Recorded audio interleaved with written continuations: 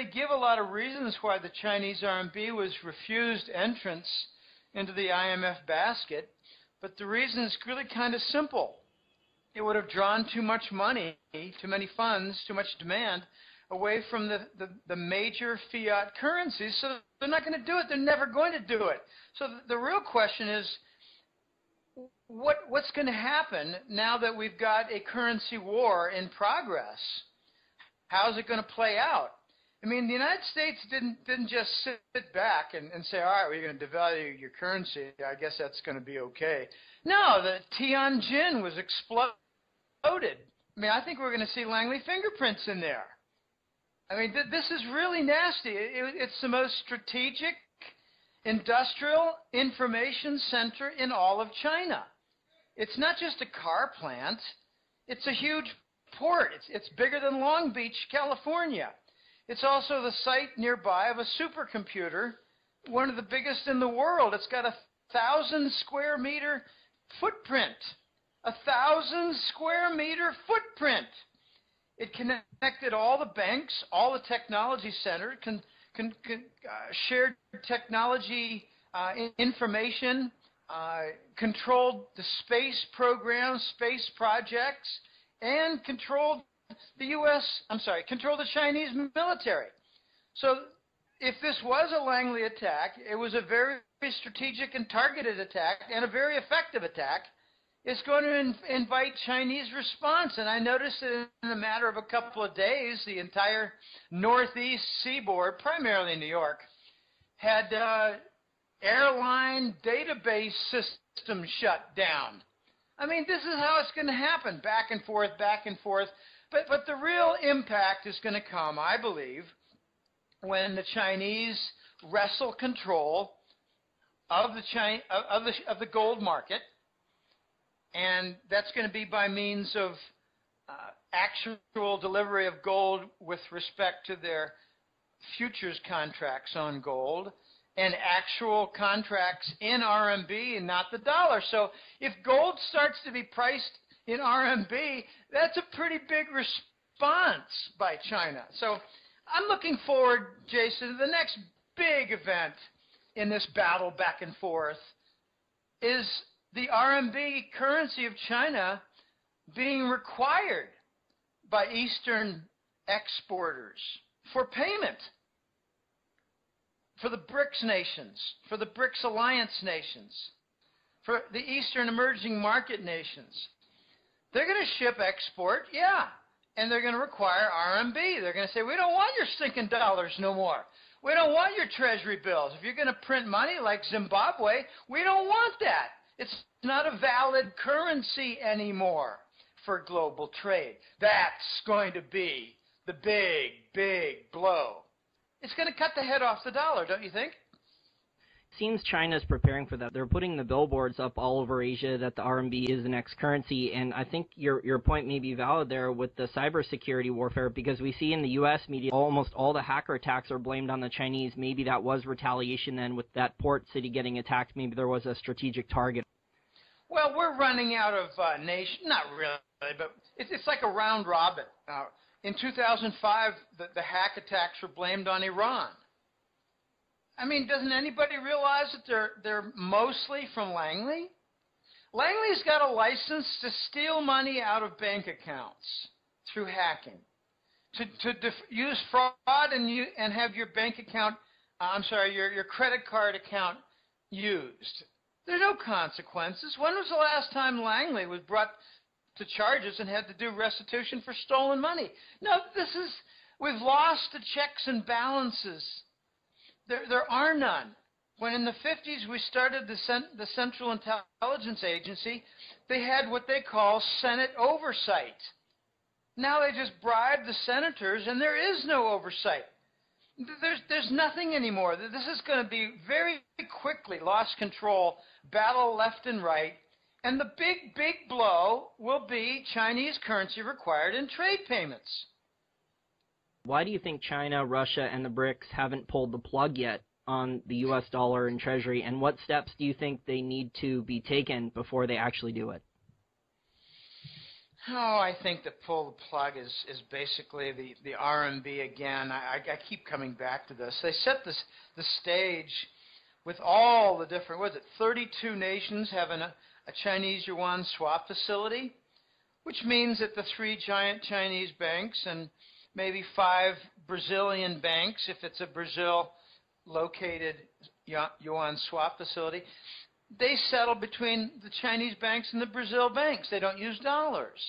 There are 32 nations that have that. Okay, and now you've got the London and the Frankfurt RMB hub facilities, the hub center, and that's for currency exchange and bond sales, bond issuance in RMB. I mean, look for the day when Italy sells government bonds in RMB. Look for the day when Britain, England, sells government debt issued in RMB. So it's a natural follow-on that the Eastern nations, emerging market nations, BRICS and the alliance nations, that 120 nations decide, all right, we've had enough of QE, we've had enough of the wars, we're going to now demand RMB for payment. And, you know, U.S. firms deal with it. It's coming. That's what I think is going to be the big event. But it might have a preliminary shockwave with the Saudis announcing that they accept RMB for oil shipments. And when they make the announcement, they might even say, well, we've already been accepting RMB for the last 2 months. So this is really going to be an RMB event that pushes the dollar off the trade platforms. Then you're going to see right away after that, nations will diversify out of treasuries in their banking systems because they won't need them for making payments in trade. We're rapidly seeing the RMB becoming a trade currency. It hasn't become a massive reserve currency yet, but I think the first step is for rapid trade conversions. Then if the oil-producing countries start accepting RMB for oil, then that's going to really hurt or kill the petrodollar. It will, but it's going to be far more than just oil-producing nations, and I don't really care about OPEC anymore. Venezuela doesn't even export much oil anymore. Indonesia might, but I don't really care about them. I care about the Gulf nations, what are they called? The Gulf Cooperative Council, the GCC nations, Saudi, Oman, Qatar, Kuwait, UAE. Those nations, they've been courting China now for over a year. So we're going to see some climax events with them. But it's far more than just oil. It's all the Eastern nations, the emerging market nations, that have been accumulating large reserves. So for the last several years, if not 20 years, emerging market nations have been collecting treasury bonds in their banking system, accumulating reserves. I think it's something like 55% of all currency reserves that are put aside into savings accounts now internationally are with emerging market nations. So they're going to be able to call the shots. They own significant reserves. They're sick of QE undermining their value. Americans don't think about how QE is undermining banking systems around the world, especially in Asia and emerging markets. So they're going to have their say. They're going to require it. It's far more than just oil, but oil is going to get the headlines when RMB payments are accepted. I want to talk about the oil market more because the oil market's just been going pretty haywire there to the downside. We had a brief rally for a number of months earlier in the year, and then it went right back down, and it's broken support levels for the most part. Do you think the Saudis and OPEC hired Wall Street investment banks to short the paper futures market for oil and bankrupt U.S. shale oil companies in the near future? No, I don't think so. I think what happened is a much, much bigger phenomenon is taking place that really doesn't get much attention and doesn't want attention by its masters, and that is the petrodollar as a structure is being dismantled. Large derivative contracts linking oil with the dollar are being liquidated.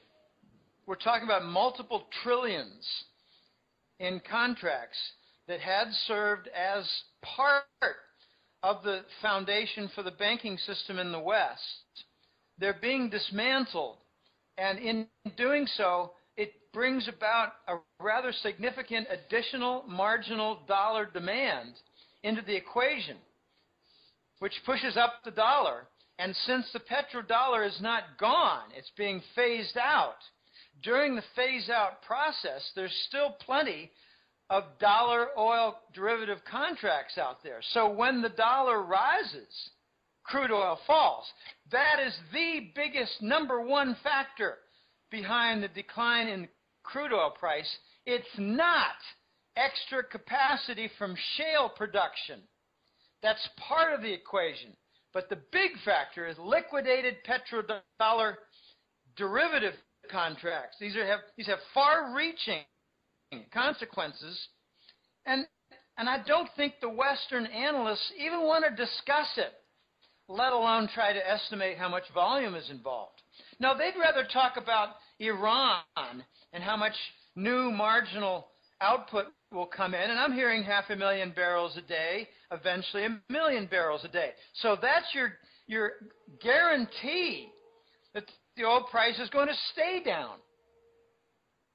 The oil bears keep bringing up how much lower the oil price is going to go, but really no one can survive these low oil prices. The Saudis can survive for longer than other people because of their lower cost production. I think there's only a couple of countries in OPEC that actually have low costs around the Saudis level. The Saudis are borrowing capital cheap, but really no one else can survive these low prices for very long. Can a low oil price collapse everything, just like higher interest rates or a large government failure or bank failure, in your opinion? Definitely so, and not for well-recognized reasons. You have lots and lots of energy producers in the United States. It's not just shale. Shale gets, and fracking, they get the attention because they're the marginal ones. They're the highest cost producers. But Exxon is in big trouble. They've cut their capital budgets. They've cut their R&D budgets. They're not building out new projects anymore. So they're going to let things wind down. The big energy companies are at risk right now. They own quite a lot of subsidiaries and control quite a lot of this marginal production. So if it goes by the wayside, in other words, goes down shit river, you're going to see large, medium, and small energy companies take hits. Well, naturally, the smallest ones will die. The middle ones, some will die, some will limp along. But the big companies are going to carve off their broken subsidiaries. But there's another side to this. It's the hedging. This is not petrodollar foundation factor here. It is more like hedging against the oil price as part of a prudent business practice. We've had in the news in the last month or so numerous rather significant recognized names enter bankruptcy or default on bonds. And this is not going away. It's continuing. There have been some estimates based on exchange-traded funds and other formal funds, other formal measurable areas, that there's $1.3 trillion in losses to energy sector investments. We're talking about a huge trillion-dollar decline in valuations for stocks. You've got a string of bankruptcies. Fitch just made an announcement that 57% of all defaults now are with energy, drillers, and mining. Oh my gosh, this is not going away. The inclusion of Iran into the community of nations is going to guarantee the low oil price. So, back to the point of hedging. The hedging practice would allow a company, let's just say it's for argument's sake, it's Exxon. Exxon's got massive output. So a year ago, they put on hedges that guarantee them the ability to sell at $100 oil. So they're still selling effectively at $100. All right. If they didn't have the hedge there, they'd be selling at $50. Now, forget whether it's 45, 47, 43, I don't care. Let's just say it's $100 versus $50. All right, so Exxon is clearly not selling at $50 because they have the hedges on. Who's the loser? This is a zero-sum game. The loser is the big Wall Street banks. So I'm seeing this oil decline and losses in the energy sector. I'm looking beyond the drillers and explorers. I'm looking beyond them. Yeah, if they don't have hedges, they're going out of business. If they do, then who else might be going out of business? This is a Wall Street bank death blow. If the oil price stays low, you're going to have expiring hedges, Jason. This is a death blow to the Wall Street banks.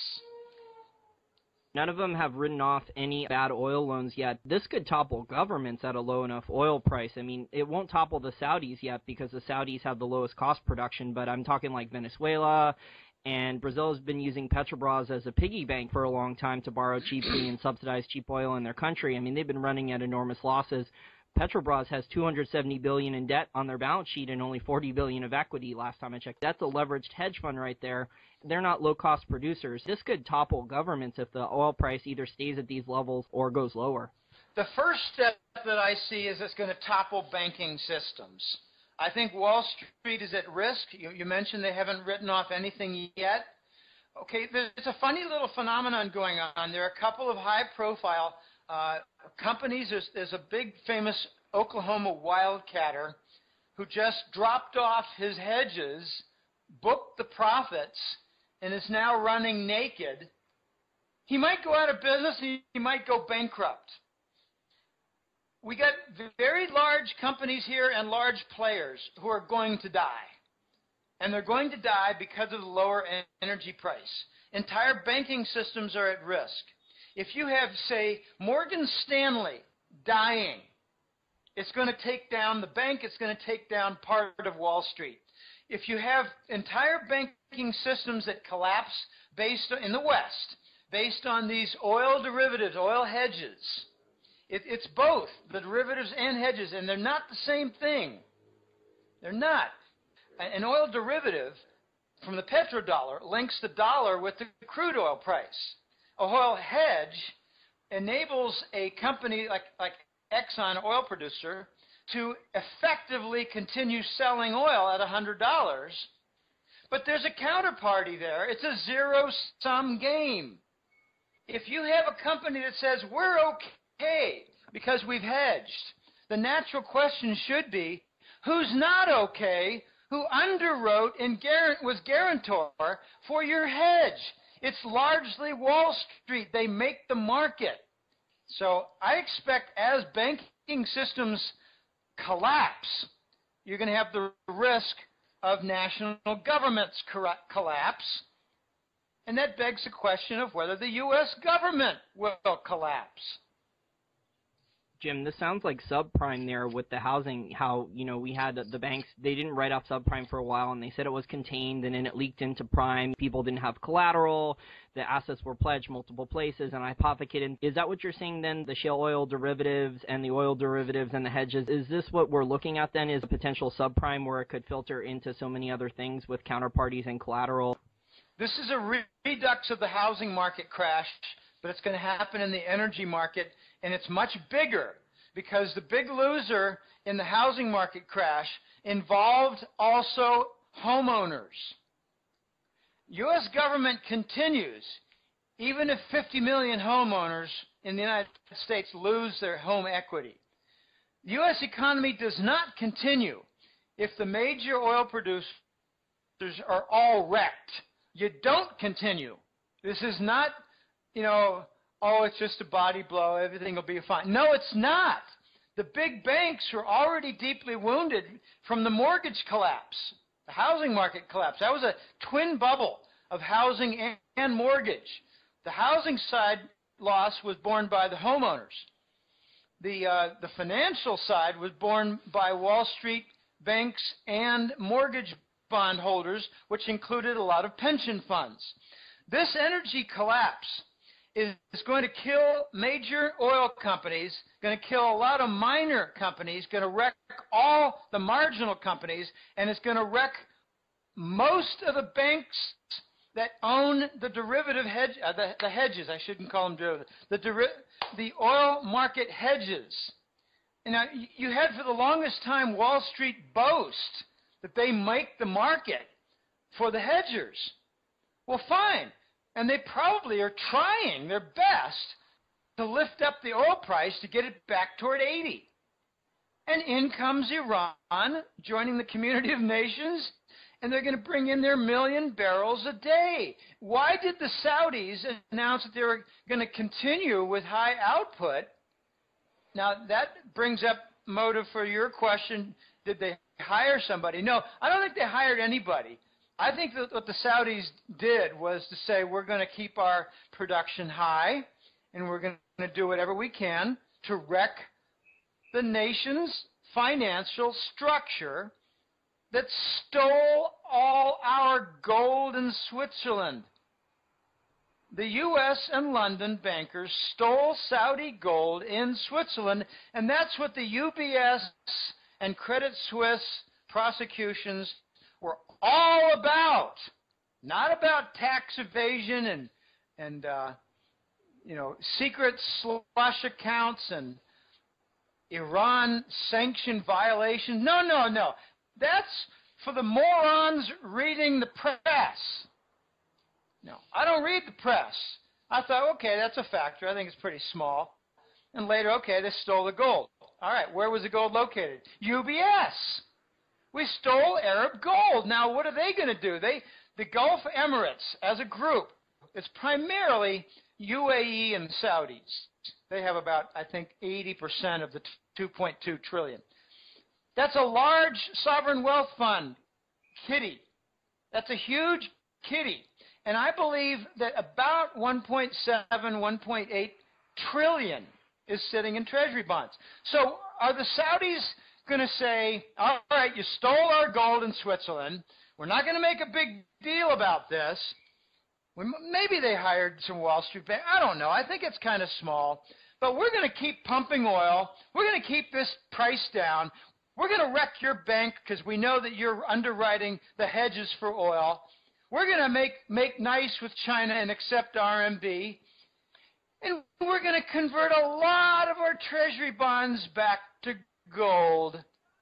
Okay, in the news is a lot of Chinese data about selling $100 billion a week for 2 weeks of treasury bonds. How come the Saudis are never in the news for selling their treasury bonds, converting to gold?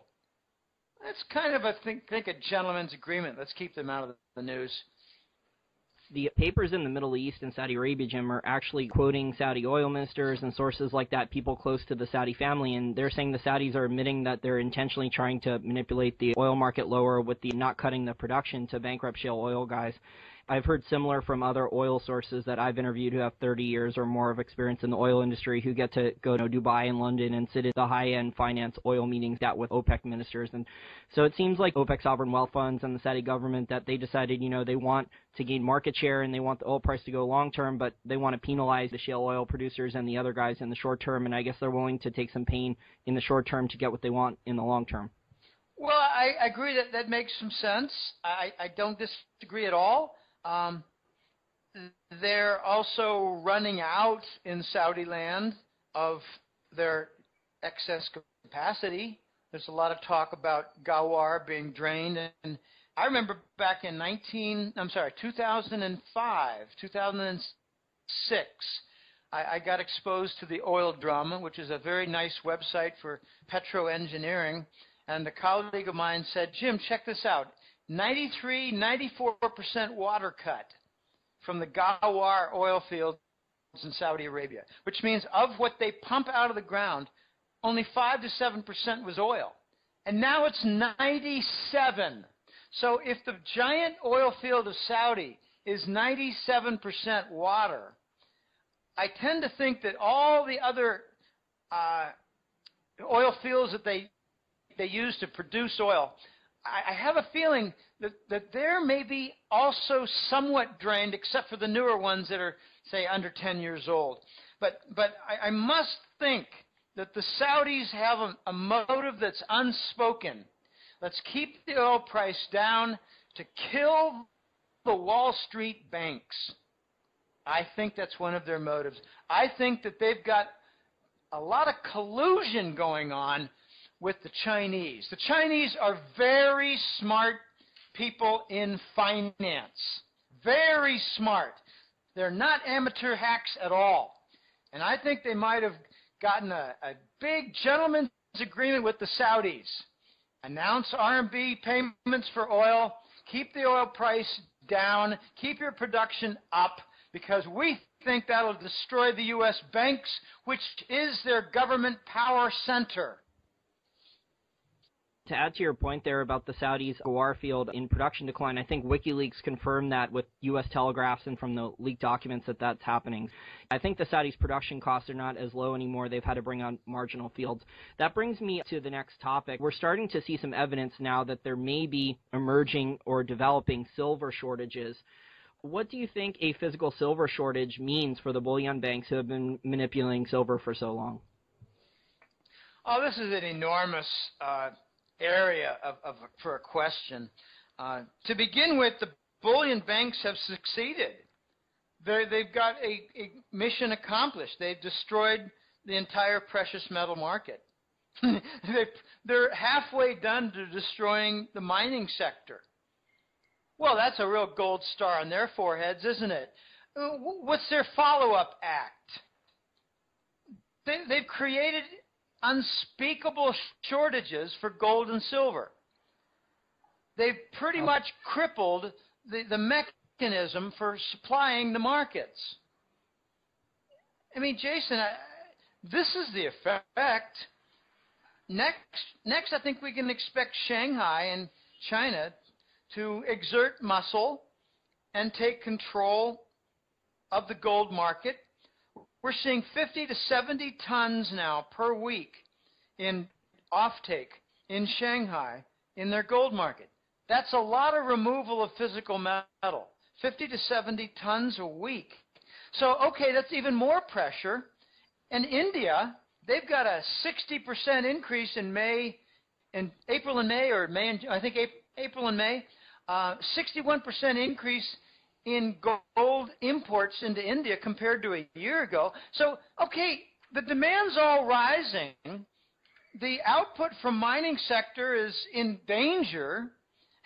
The markets and COMEX haven't delivered any gold on future contracts since June of 2012.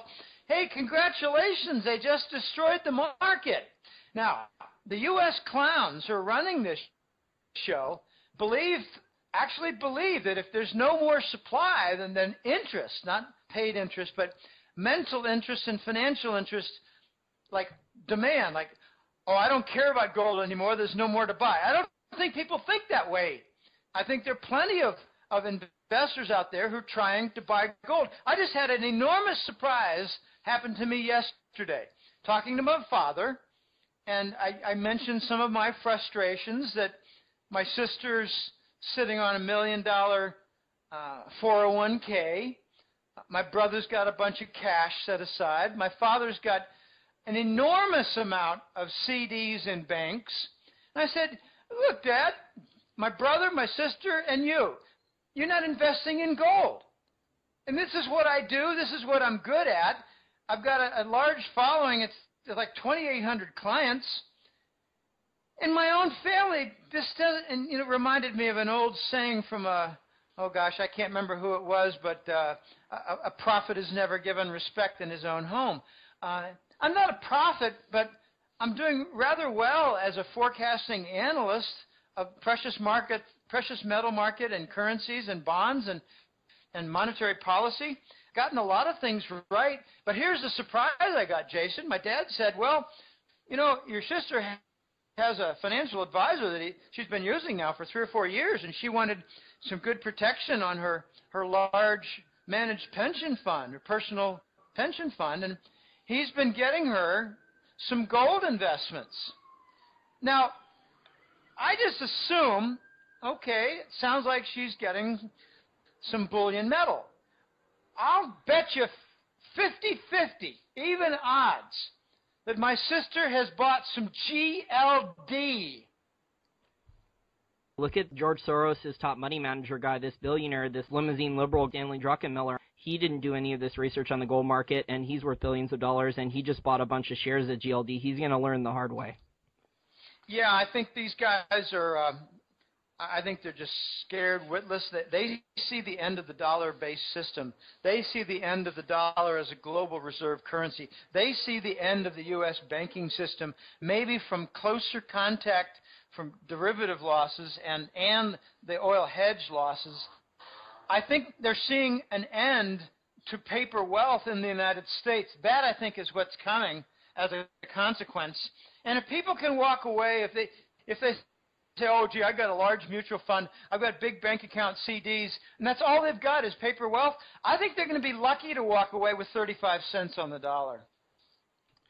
What's funny about all this is I think the bullion banks see the writing on the wall in the gold and silver markets now that they've destroyed. I think they realize that gold and silver are eventually going to have their day and rise. My friend Lewis over at Small Gold, we talked about this in emails, SMAULGLD, for our listeners who want to check this out.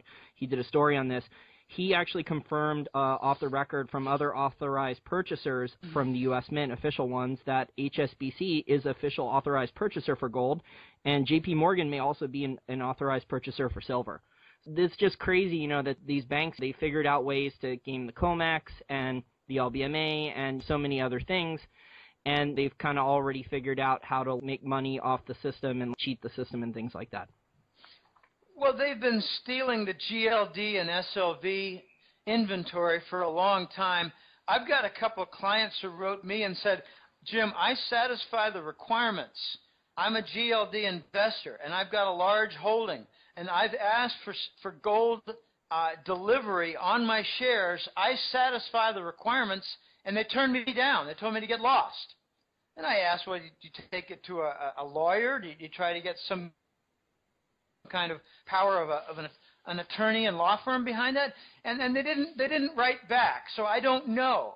Now, this is very, very ugly stuff.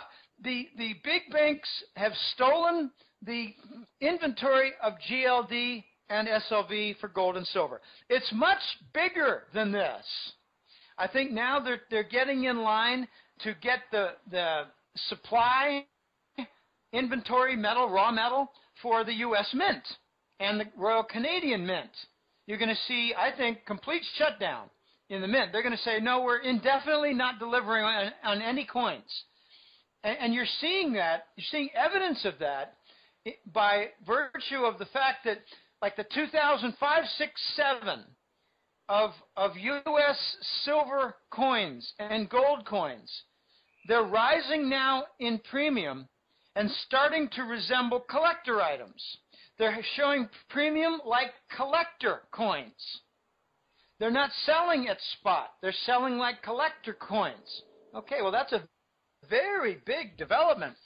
Then you had another uglier event about 2 or 3 years ago. The founder of Scotia Mocatta, had a mysterious death. And some close to him said that he was murdered. Wow. Then there was pressure by the Bush family on the executives of Scotia Mocatta to make their inventory available to Wall Street. So in 2013, 14, and 15, they're draining Scotia Mocatta. I think it's also a scam how the U.S. Mint charges an extra $2 premium on the coin to their authorized purchasers, that no matter what the silver market is, the demand is high or not. I mean, even if the price is low or the price is high, they get an extra $2 payoff bribe there. It's a racket. You say that's a bribe. I don't know. Doesn't that maybe cover the capital equipment for the stamping presses and the equipment? There's obviously inefficiencies there in the U.S. Mint. Normally, in the past, they've closed around November for the rest of the year, but now I think they're closing fairly early this year compared to other years. I think they're closing like 6 weeks earlier. It's just it's a government-run operation. It's just very inefficiently run.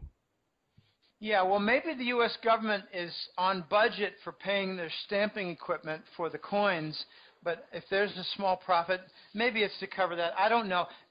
They're closing early, and I think they're lying on when they're going to reopen. and let's look to see if they reopen at all. You also say that Shanghai is about to take control of the gold and silver markets very soon. You say they're already withdrawing 50 to 70 tons per week out of the West? Well, I don't know if it's out of the West, but it's out of somewhere, and they're drawing it out of the market. So it's got to come from somewhere. I don't know where the supply into Shanghai is coming from. I'd be very curious to know where it's coming from, and I suspect it could be coming from Switzerland, like Basel, Bank for International Settlements. It could be coming from Rome, the Vatican. I don't know. But if they're bringing in that much gold, then it's removing it from a market in a shortage. So they took, not took control, but they're participating in the London gold fix. It's now going to be called the gold fix or the Shanghai gold fix, but there's some impatience by Western observers. Well, gee, when are you going to see some effect if China really did take control of the gold fix? Well, when are you going to see some effect on the gold price? All it does is go down. Maybe the Chinese want it to go down. Maybe they want to wreck the mining sector so they can buy it up. That's an interesting theory. How would you respond to the evidence of the physical silver shortage now? We've had other gold and silver experts besides yourself come out and say that it's basically impossible for physical silver to be in a shortage, but it seems to me that, we have a price control, a covert one in place where the prices are capped by either the bullion banks or China or some combination of the two. Is a physical silver shortage possible, or is it impossible in your opinion?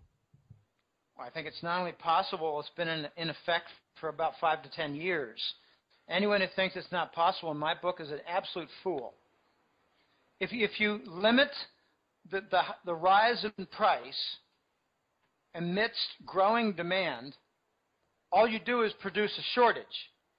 If you allow the price to go down from suppression in the paper contracts, the futures contracts, you're shutting down mines, which removes supply. So with rising demand and reducing supply, you're seeing falling price? I don't think so. Anyone who thinks that the shortage is not possible is, a fool at best and an absolute qualified moron at best. It's economics 101, right? Like it's either Zimbabwe imposing price controls or Venezuela imposing price controls on beer or toilet paper or something. I mean, the goods are going to disappear unless they allow the market to correct supply and demand and allow the price to rise, right? That's the way things seem to me.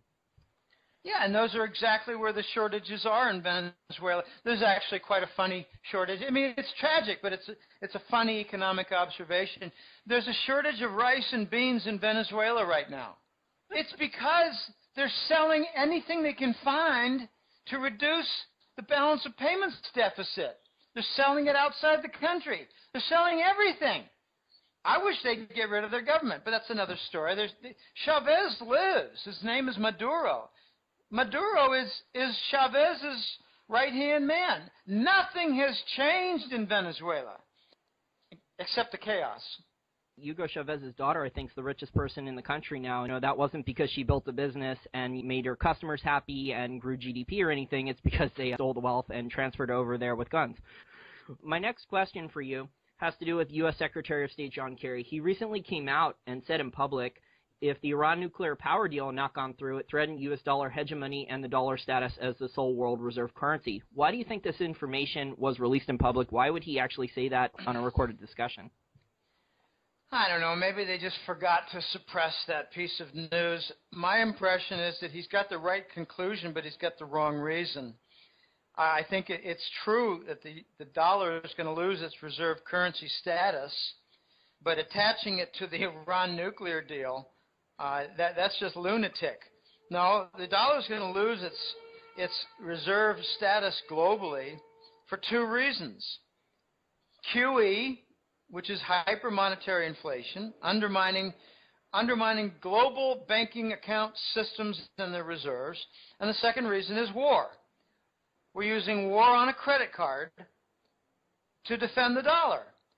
I mean, if you want to get really fine in the argument, the United States is now waging war on the credit card. Nations of the world are required to buy treasuries which we use to wage war against them, trying to steal their gold, trying to undermine their governments, undermine their democratically elected governments, and the whole world is financing it with the Treasury bond. The world would like to stop that. So, yeah, he's got the conclusion and risk right of the dollar going away as global reserve, but I mean, he's got a stupid reason. I mean, why, if the nuclear deal with Iran goes out the window, off the table, why does that put the dollar at risk? I'm not clear on that. Or is it because the Gulf Emirate nations wouldn't like that? I mean, that's silly, just silly. No, it's QE and war. If we're going to have an African monetary policy and a Nazi war policy, then the world is going to have a counterattack, and that is to push the dollar out. I think the U.S. has been exporting inflation and destabilizing a lot of other countries' economies for a while, too, in addition to that. And then the other countries, they make goods and services, and then we just print more dollars or digital dollars on a screen, and we just ship them dollars. We're not trading goods and services for goods and services here, so it's not fair trade. It's not free trade. All these countries are manipulating their currencies and so much other nonsense involved. Well, it used to be that we would ship them legitimate debt securities, but that was before QE. A legitimate debt security that could go up in value or change in value. But now we've got controlled bond market. I mean, look at all the dumping that took place, $200 billion worth of Treasury bonds dumped by China. What's the effect on the bond yield? None. It's still 2.1. Big deal. It moved from 1.95 to 2.15. Big deal. There's no bond market. All that happened was that QE was increased in its volume to cover the dump bonds. I've got a new name now because we're about to see the point, Jason, where the Federal Reserve announces that they're going to amplify QE volume in order to cover the dump bonds by foreign nations, in particular China. I got a name for it. As of a year and a half ago, I was calling it QE to infinity. Now I'm going to call it QE to infinity squared. Welcome to dystopia, Jim. I mean, Japan's doing it too. There's no demand for their Japanese government bonds. It seems like all these large governments and large economies, whether it's Europe or England or Japan or China, I mean, they're all trying to do financial repression to lower the interest rates and prop up their bond markets now. Well, yeah, and next comes the currency war. And, you know, you got to ask the question, why is the United States so upset that China devalued their currency? Doesn't that lift the dollar? Well, for a whole generation, the U.S. has been all about maintaining a higher dollar, which keeps all the imports cheaper. Well, now it's a little different because China is devaluing it, and China is a supplier to the United States. I mean, it's interrupting the import-export equilibrium. Okay, here's why I think the United States is real fuming angry at the devaluation by China. It has nothing to do with import and export. It has everything to do with triggering a currency devaluation war, a competitive currency devaluation war. It's called currency war or competitive devaluations, race to the bottom, whatever you want to call it.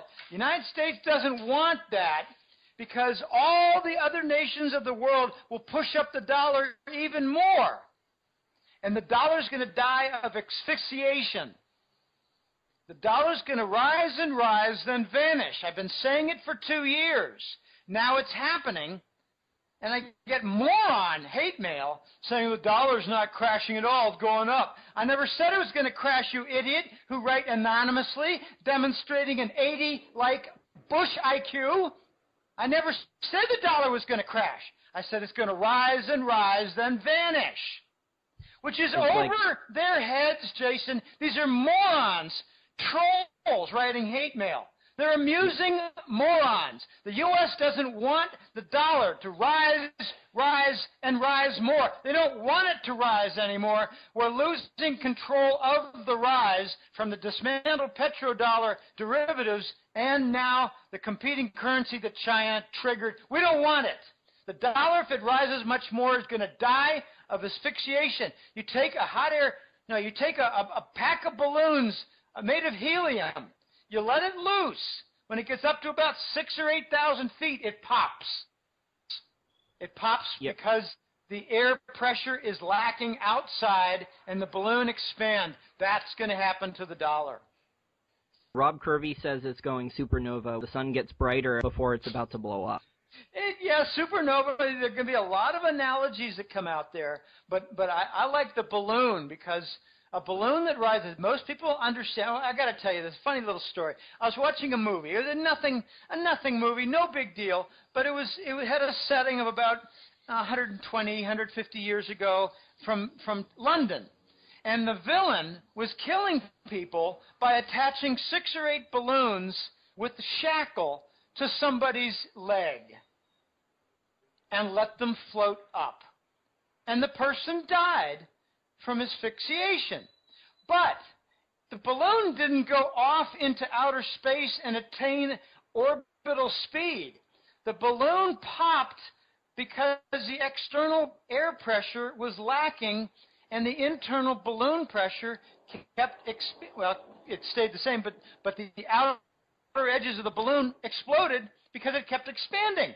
And the body was found in a field. Why was the body found in a field at all? Because the balloons popped. The dollar's like a pack of balloons floating up, up, up, and the U.S. government doesn't want the competing currency wars because it lifts the dollar uncontrollably. And what, we got a big shoe to drop here, and it doesn't get much attention, but it does get some. It's the emerging market debt.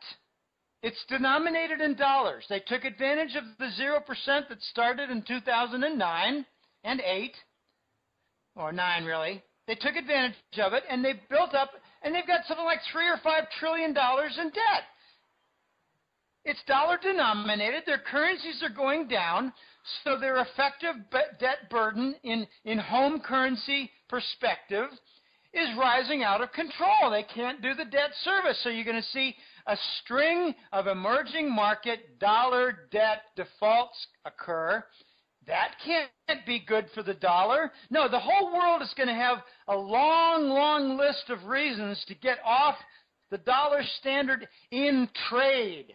And I emphasize in trade, not currency, because they control output from their export industries. And they're going to demand RMB. And after that happens, lots and lots of nations of the world are going to get rid of their treasuries in their banking system. And the U.S. is going to be forced to come up with a Scheisse dollar for domestic use only, suffer a string of devaluations just like Venezuela, suffer domestic mayhem and chaos just like Venezuela, and you're going to see a lot of damage done to the U.S. and maybe bring down the government. I mean, these are very big concepts here. I have a question about the Federal Reserve. The Federal Reserve seems intent on testing the waters with a small token interest rate in the near future increase, yet its balance sheet keeps growing to over $4.4 trillion that we know about, despite the Fed saying it ended QE, and the U.S. will actually need lower interest rates to keep the game going just a bit longer, and that ties in with how they don't want a stronger dollar, they want a weaker dollar to deal with their debt problem and lower interest rates. Why haven't most people on Wall Street and market participants figured out that with a phony $18.4 trillion in debt, according to the U.S. debt clock, the Fed is trapped and can never meaningfully raise interest rates again until after the system has already collapsed? Well, if they admit the Fed has lost its power, they would hasten the removal of the dollar as a global reserve currency because its custodian is the Fed. The Fed has no power. I think the Fed has no power. They've been trapped for a long time. I remember writing, Jason, in my own newsletter back in 2011, 2010, the Fed has no options. They're going to have to go to QE next. And when they do, I wrote this back a year before QE took place, was installed. I said once they put QE on, they can never take it off. Once they put 0% interest rate policy on, they can never take it off. So the Fed, you can't say the Fed is powerless without putting the dollar at risk. Wall Street, I think, has they've got a bad habit of pounding their chests and saying, yeah, beat the drums, keep the dollar strong. But now they've succeeded too much and they've lost control with the petrodollar dismantled derivatives. They've lost control.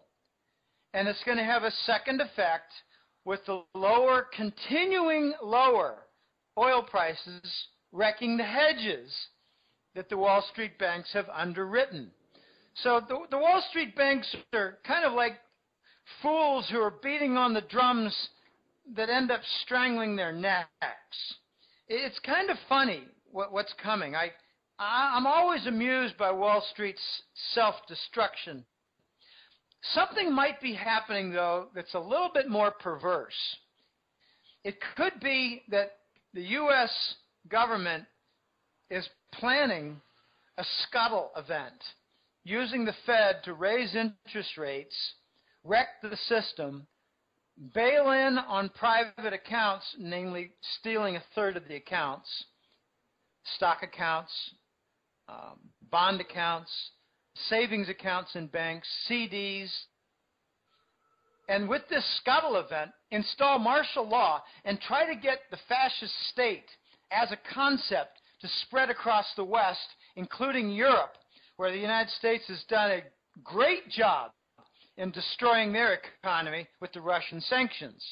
So it could be that the Fed is going to be an instrument for scuttling the system in the United States, wrecking the nation's integrity, and joining up with Europe that also has wrecked integrity and wrecked system, and installing the fascist state. They call it the New World Order. I don't like discussing that much. I prefer calling it installing the fascist state. And I don't think it's going to succeed because the Chinese are on the scene. The Chinese have bought 1/3 of all U.S. major city commercial properties. I'm talking office buildings, office parks. That's a large purchase. They've been doing this now for 5 years. And you know, it hardly put a dent in their multi-trillion-dollar reserves because, I mean, you buy up 1/3 of the office buildings in Dallas, Texas. What have you invested? A couple of billion? $4 billion? Okay, multiply it by 15 cities. What is that, 70 billion? 100 billion? Even if it's 200 billion, it doesn't put a dent in the $3.5 trillion reserves that they possess. That's like 1 or 2 months of trade surplus money, right? Yeah, they had $25 billion, $23 billion a month. I mean, I had a good friend of mine, a smart fellow, who said to me a year and a half ago, Jim, I don't think the Chinese have much of anything left in their trillion-plus U.S. Treasury bond, holdings. And I said, wait a minute, what do you think? They've spent it, invested it? He said, yeah, if it's not, properties all across Africa or Australia, port facilities. There's a deal a month out of China. I said, yeah, but wait a minute, a deal a month out of China, but what are we talking about? $1 billion here and $1 billion there?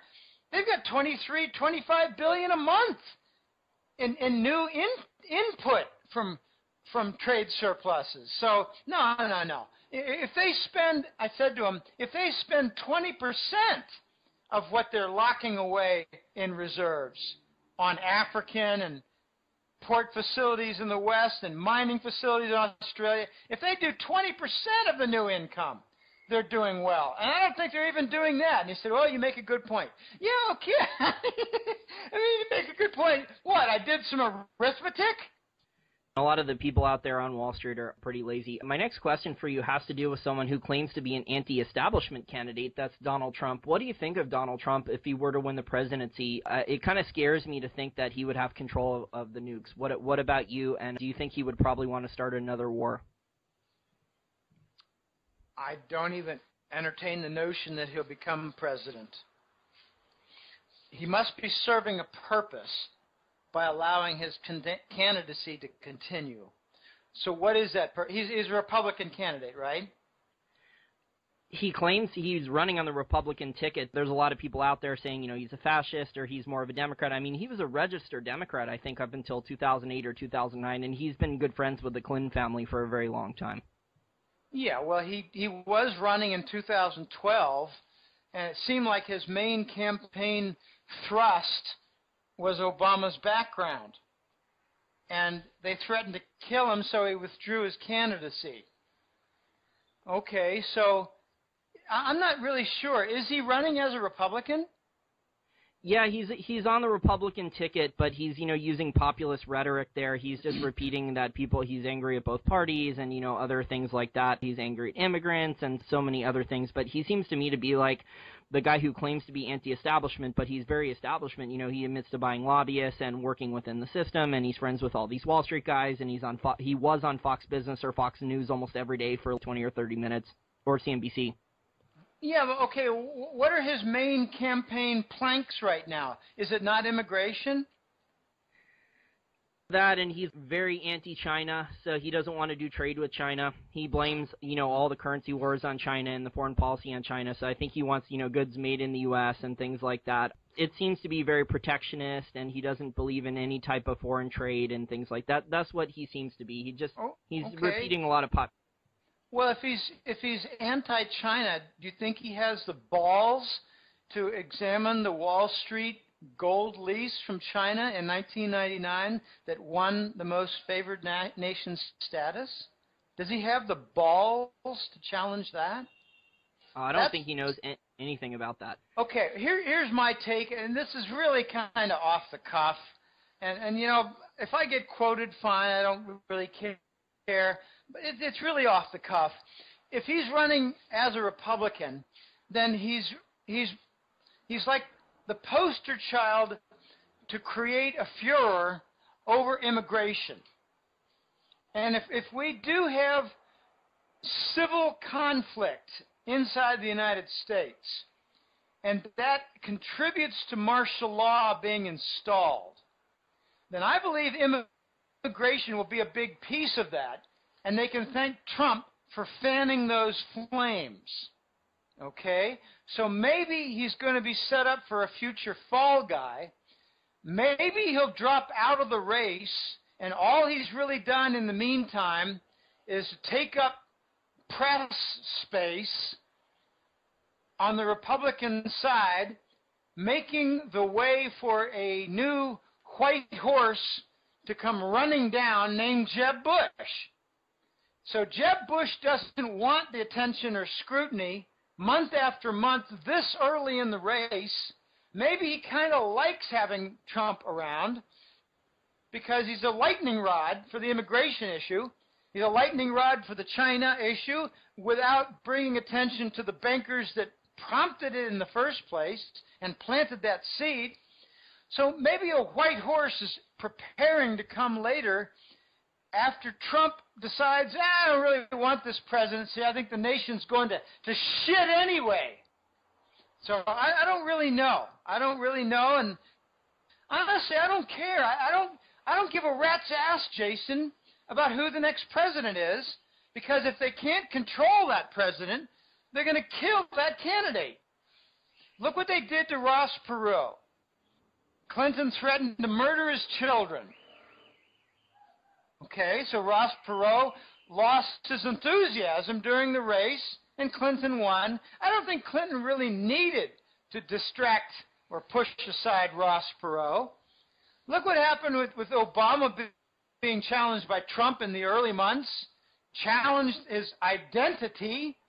Okay, he was pushed aside with a death threat. Hey, death threats and murder, I mean, look what happened to John Hines. He was involved in some serious Senate investigation. John Tower of Texas, he was involved in some serious investigation. These people died. They were removed. I'm not saying they're going to kill Trump. I'm just saying that if he becomes a real problem for the system, that he might go. And whether he goes quietly or goes feet first, as my mother would say, I don't know, and I don't care. I haven't cared about U.S. presidential politics since 2000, when I realized these are just two different sides of the same narco presidency line. I don't care if they wear a red coat or a blue coat. They're still narco presidents. I didn't see any difference between Clinton and Papa Bush. I don't see any difference in Obama. People don't look at the people who are running, the men and women who are running the State Department and the foreign offices for the State Department and the U.S. government. It's the same neocons that Baby Bush put in place. I don't care if Obama wears a blue coat and talks about Obamacare and wins the poor vote. I don't care if he wins the poor vote from his liberal tendencies. I don't care. He's still the narco president with the neocons running the fascist wars. Very few people look closely at what these wars are all about. It's not just to defend the dollar. It's to interfere in competition with heroin. It's to capture the Afghanistan heroin. We captured 80% of the global heroin production. And under our guise, under our leadership since 2003, the production of heroin in Afghanistan has risen 14-fold or 12-fold. And the idiots who control the budgets are told, well, you know, it's those pesky Taliban in Afghanistan. We need even bigger budgets for Afghanistan to wage war so we can be more successful in this heroin trade battle. My gosh, what stupidity! Afghanistan was to capture the prize of heroin. Why did we get into the Balkan Wars after Yugoslavia fell? Why did we wait so long? It's because because Clinton and his advisors finally realized we can capture the East European heroin trade. Oh my gosh, where does the Afghan heroin go first? It goes to Kosovo, and then it goes to Turkey. My God, these wars are about heroin and gold. My gosh, and defending the dollar. My first inkling on this phenomenon of defending the dollar with war, it came when I was just starting up the newsletter. It was early 2004 when I started the newsletter. In a few months, the South Koreans announced they wanted to diversify away from treasury bonds. The next week, we announced military naval exercises off the Korean coast, and the Koreans were saying, what for? We didn't answer them. This is basic. If you don't look at the unusual angles, you don't see what's important and what can be verified. And that's one reason the Hattrick letter has done so well, Jason. I don't look at the conventional garbage factors. I don't say the dollar's rising because the U.S. economy is showing strength in its recovery. That's the crap propaganda put out there. We're stuck in a depression in the U.S. economy. No, I don't worry about Trump. I'm amused by it. It's amazing. Let's see where it goes. Yeah, he's pissing everyone off. He's insulting people left and right. It's pretty crazy out there. They can't get enough of him. He's a circus right now for the media.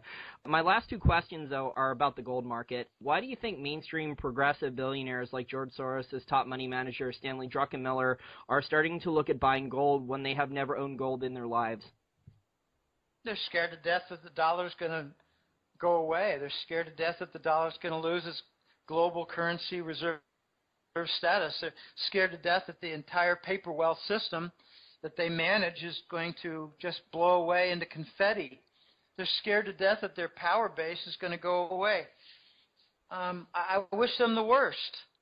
I wish them a speedy decline, forced retirement, tin cupping on the corner. These guys are scared shitless, Jason.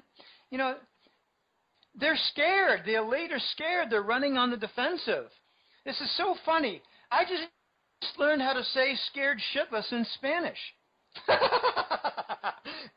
Aterrado hasta la mierda. Literally, it means I'm terrified up to the shit. These people are scared shitless. And so are Wall Street VPs, executives. They see what's coming. They've delayed the death of the system for a long time, and I give them credit. When I started the newsletter in 2004, I thought by the turn of the decade, 2010, we would be looking at the replacement of the dollar and a return of the gold standard. I did not anticipate war. I did not anticipate tremendous gold thefts out there. I did not anticipate that the New York Fed would steal gold from our own allies. I didn't anticipate that Tianjin would be blown up, which is the most strategic business center in all of China. I didn't anticipate that QE would come on. I mean, I thought, well, we might even go to 0%. But gosh, I can't imagine we'd go to QE. Didn't that destroy the Japanese system? Isn't anybody studying the Japanese system? They never got out of QE. I concluded, I wrote an article before the newsletter. I wrote an article in 2003 that compared the United States to Japan, and we did not look favorable relative to Japan.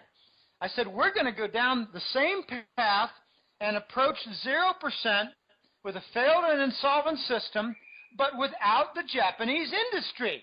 They have a bigger industrial base than we do. This is game over. And when you see Druckenmiller and others look for gold, and when you see even my sister looking for some gold, even if it's GLD, I'm going to laugh so hard if she said, Jim, I don't understand. I had gold, but I was forced out of it and had to sell it for a loss. I'm going to say, why didn't you consult me, you effing idiot? George Soros is buying gold stocks too, so I mean he's insiders. He's obviously been buying gold, physical gold, probably for a while, and he doesn't have to declare that in his fund holdings, but he's been buying the gold stocks too lately, so I guess he's betting on a gold rise soon too. Wait, gold mining stocks, you say? Yeah, he's been buying gold mining stocks recently. That's what his filings say. Yeah. Well, that's very interesting. Is he buying more than Barrick, or is he buying a diversified account of mining stock? Do you know? Not offhand. I think it's a couple gold mining stocks so far, but he may be having more than just a couple. So we'll find out in the next few months if he's been buying more than just a couple. Yeah, I'm watching Barrick Gold kind of, not closely, but whenever I hear anything, I don't let it pass me by. I absorb what's going on with Barrick.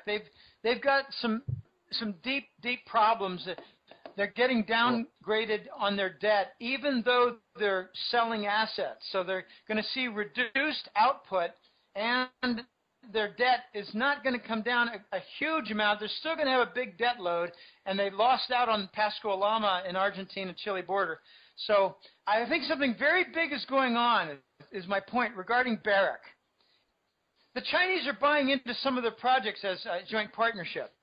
In Africa, and Barrick just sold big gold stream to Royal Gold. Royal Gold took them to the cleaners on like one of their lowest cost gold producing mines. Ooh. And they claimed it was a non-core asset and all this PR fluff propaganda stuff that they put out. Oh, it wasn't a big deal that we sold this. It seems to me, the banks ordered them to sell this because they had too much debt and maybe in breach of their debt covenants or other problems, like you mentioned, maybe with their gold hedges and things like that. They're selling assets they don't want to just to survive. In other words, the bank forced them to sell one of their better properties because it would fetch a big price. Here's another angle regarding Barrick that very few people are looking at. I raised it in my August newsletter, maybe the July newsletter for the clients. Barrick is the author. They launched the evergreen gold contracts in the 1990 decade. Those are very special gold contracts that allow for sale and the reflection in the gold price based on the dumping sale, but without any obligation to deliver on physical metal from those contracts. In other words, they were an officially sanctioned and legalized gold suppression fraudulent contract. Okay, I believe the Chinese are coming into Barrick's room for two reasons. They want some of their technology, but they might also want to get in there and remove the logjam of the evergreen contracts. Maybe the evergreen contracts are the only thing now preventing a 1,000-point rise in the gold price. Got to clean them up. You know the story of one of the co-founders of Barrick Gold, many decades ago, right? He was former CIA? No, but their list of executive board includes Moroney and Papa Bush and a lot of really scummy characters. I know about that, but it started even before then. One of the founders, I forget the guy's name, with Peter Monk, who was the other co-founder, the guy was former CIA. All right. Well, it's interesting that the chief executives, I shouldn't say chief, some of the main VPs in Barrick way back, they were bankers. They weren't engineers. Isn't Barrick's current CEO? He's former Goldman Sachs now. They put him in there, so it's kind of wondering what's going on there. Yeah, and when China comes in partnering with them, I wonder even more. So what is China doing? And that's why I suspect they might be looking for technology and to clean up the evergreen log jam. They might have made a conclusion after a close look at the gold industry and the gold market. Might have made a conclusion that the only thing interfering with the rise in the gold price is the Barrick evergreen contract that are still out there. Speaking of China and gold, my last question for you for this interview is, why do you think China intentionally underreported its physical gold holdings when they announced only 1,600 tons increase from 1,000 tons, so only about a 600-ton increase at the PBOC? Why does a cat play with a mouse? Have you ever seen a cat play with a mouse? It's brutal. It's brutal. I had a cat. I lived in West Boston. This is the late 90s. And I had a wonderful little cat, Tiffany. I let her out, and she'd bring back mice. It was amazing to watch. And, I didn't say, all right, let's take the mouse and throw it in the garbage can. Let's kill it quickly, whatever way. No, let's let little Tiffany do whatever she does. It's amazing. They whack it on the side of the head, they force it to move, and they pounce on it. And they give it a little bite in the back, and they let it go, and they whack it in the head again. It tries to run off, and the cat pounces on it again, and they repeat this 20 times. It went on for 2 hours with little Tiffany and the mouse. It was hilarious to watch, me and my roommate. But what's China doing? Since when do you do anything but lie to liars? Why do the honest broker gold advocates and followers believe China is going to tell the truth to the U.S. government and the World Gold Council that pretty much operates out of the U.S. government? Why would China tell the truth about what they have for gold? What's in it for China to tell the truth to a bunch of liars? They're not just liars, they're criminals. They're not just criminals, they're murderers. They're not just murderers, they're war criminals. Why would China tell the truth to liar, fraud king, murderer, war criminals? Not unless they're ready to immediately collapse the system like in the next couple of days. Then they can give them the middle finger and say, we have 20,000 tons of gold or something. But, if they're not willing to do that immediately, then it doesn't make a lot of sense. I agree with you. Well, I think they're just going to do what a cat does. In another year, if this system is still in place, they're going to say they have 2,500 tons or 2,200 tons. They also don't reveal what's in their two major sovereign wealth funds. They've got two funds, and see if I can locate. I got little slips of paper on the wall here. One is the SAFE fund, and the SAFE is the State Administration for Foreign Exchange. Okay, that's one fund, but they got another. It's called the CIC, the Chinese Investment Corp. That's much smaller than the SAFE. So SAFE and CIC are two Chinese funds. Basic question, Jason. You think they own any gold? I'm sure they do.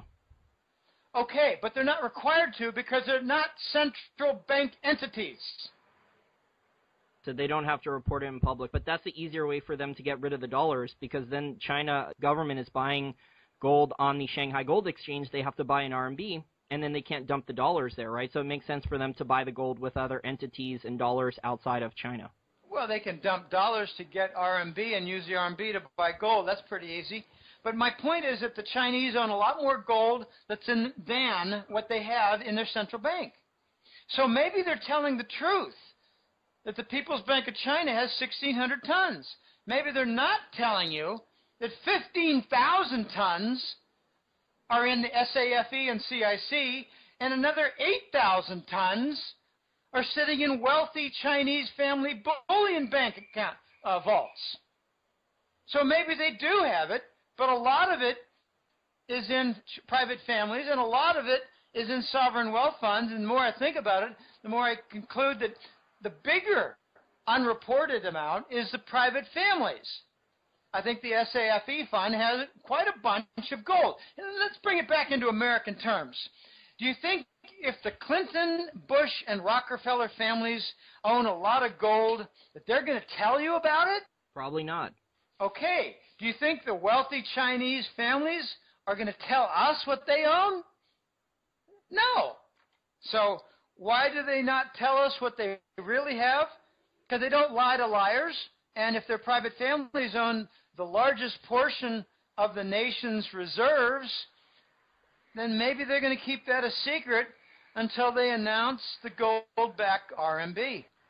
My friend Lewis over at Small Gold, his theory, and he put out an article about this, he thinks that similar to the way you think, he thinks that the sovereign wealth funds own a lot of gold, and also the non-central banks. So the larger Chinese banks, you know, the ones that are state-owned, that they own a lot of the gold, and China just moved it there so they don't have to report it officially out in public. Well, yeah, it's a shell game, but it's also a cat and mouse game. They don't want to tell the truth to a pack of liars and war criminals.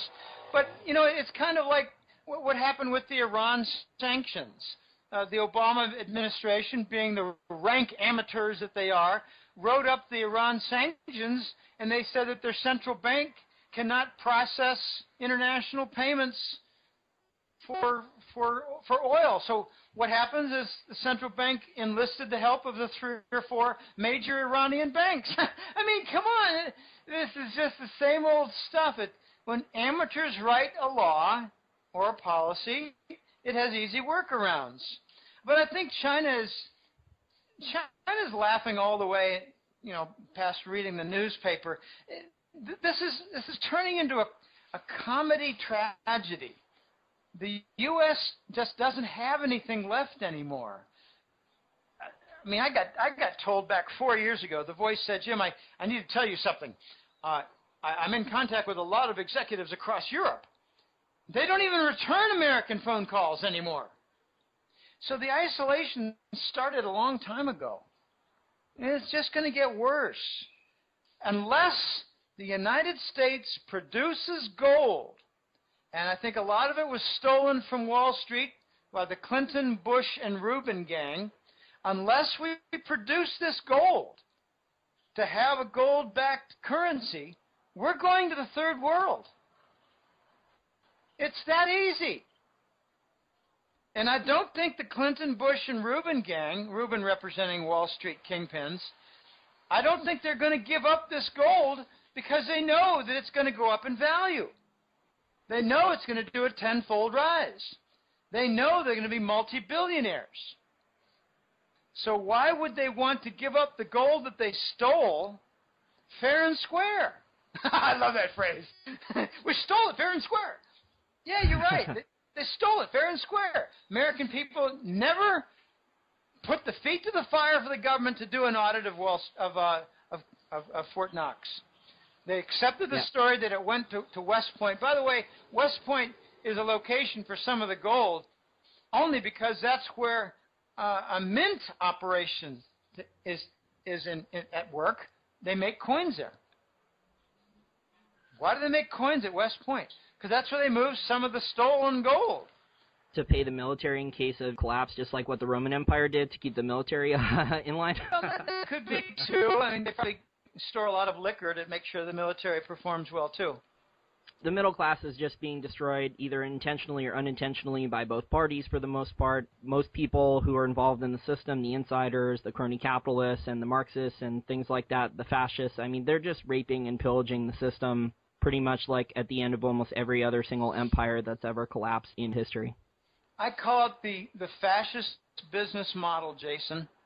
I latched on to that term when I heard about it just 2 or 3 years after 9/11, and very few people seem to understand that the Patriot Act has 90% correlation with the Nazi manifesto from Nazi Germany. It's got the same architects.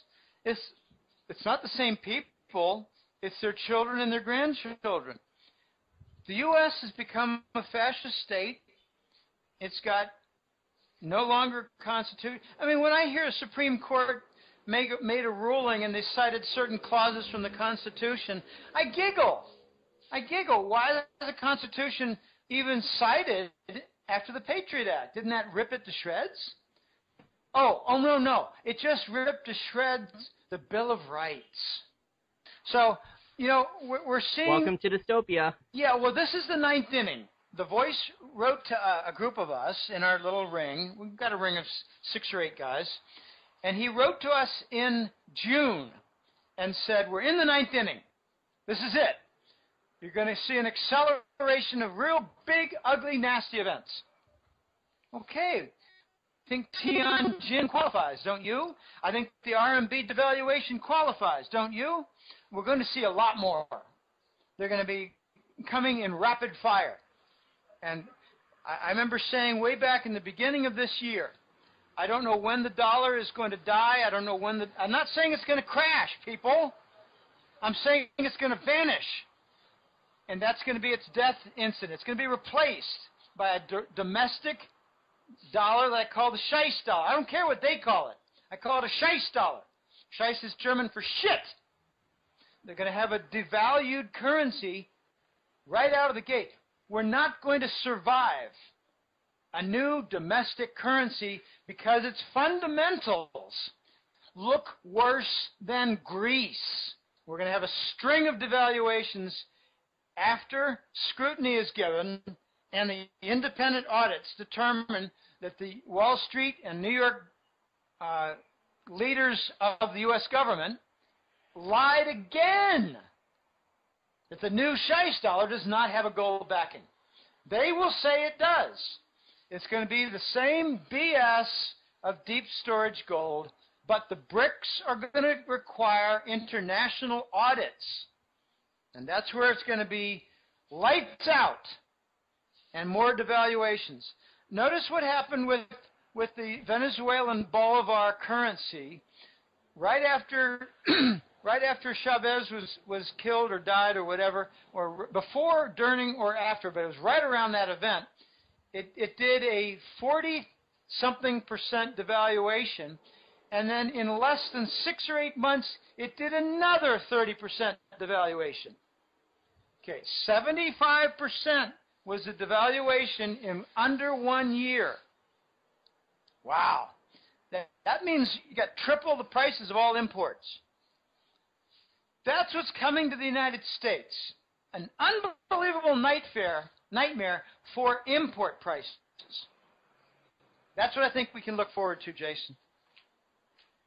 Oh man, sounds like a lot of inflation is coming with this currency crisis up ahead. Well, Jim, I just want to thank you again for your time. We'll definitely have you on in the next couple months for updates on the situation. But you know, with the stock markets in meltdown and in a downtrend, it's looking like all hell may be about to break loose in the near future here. Oh, I agree absolutely with you. I'm 100% with you on this.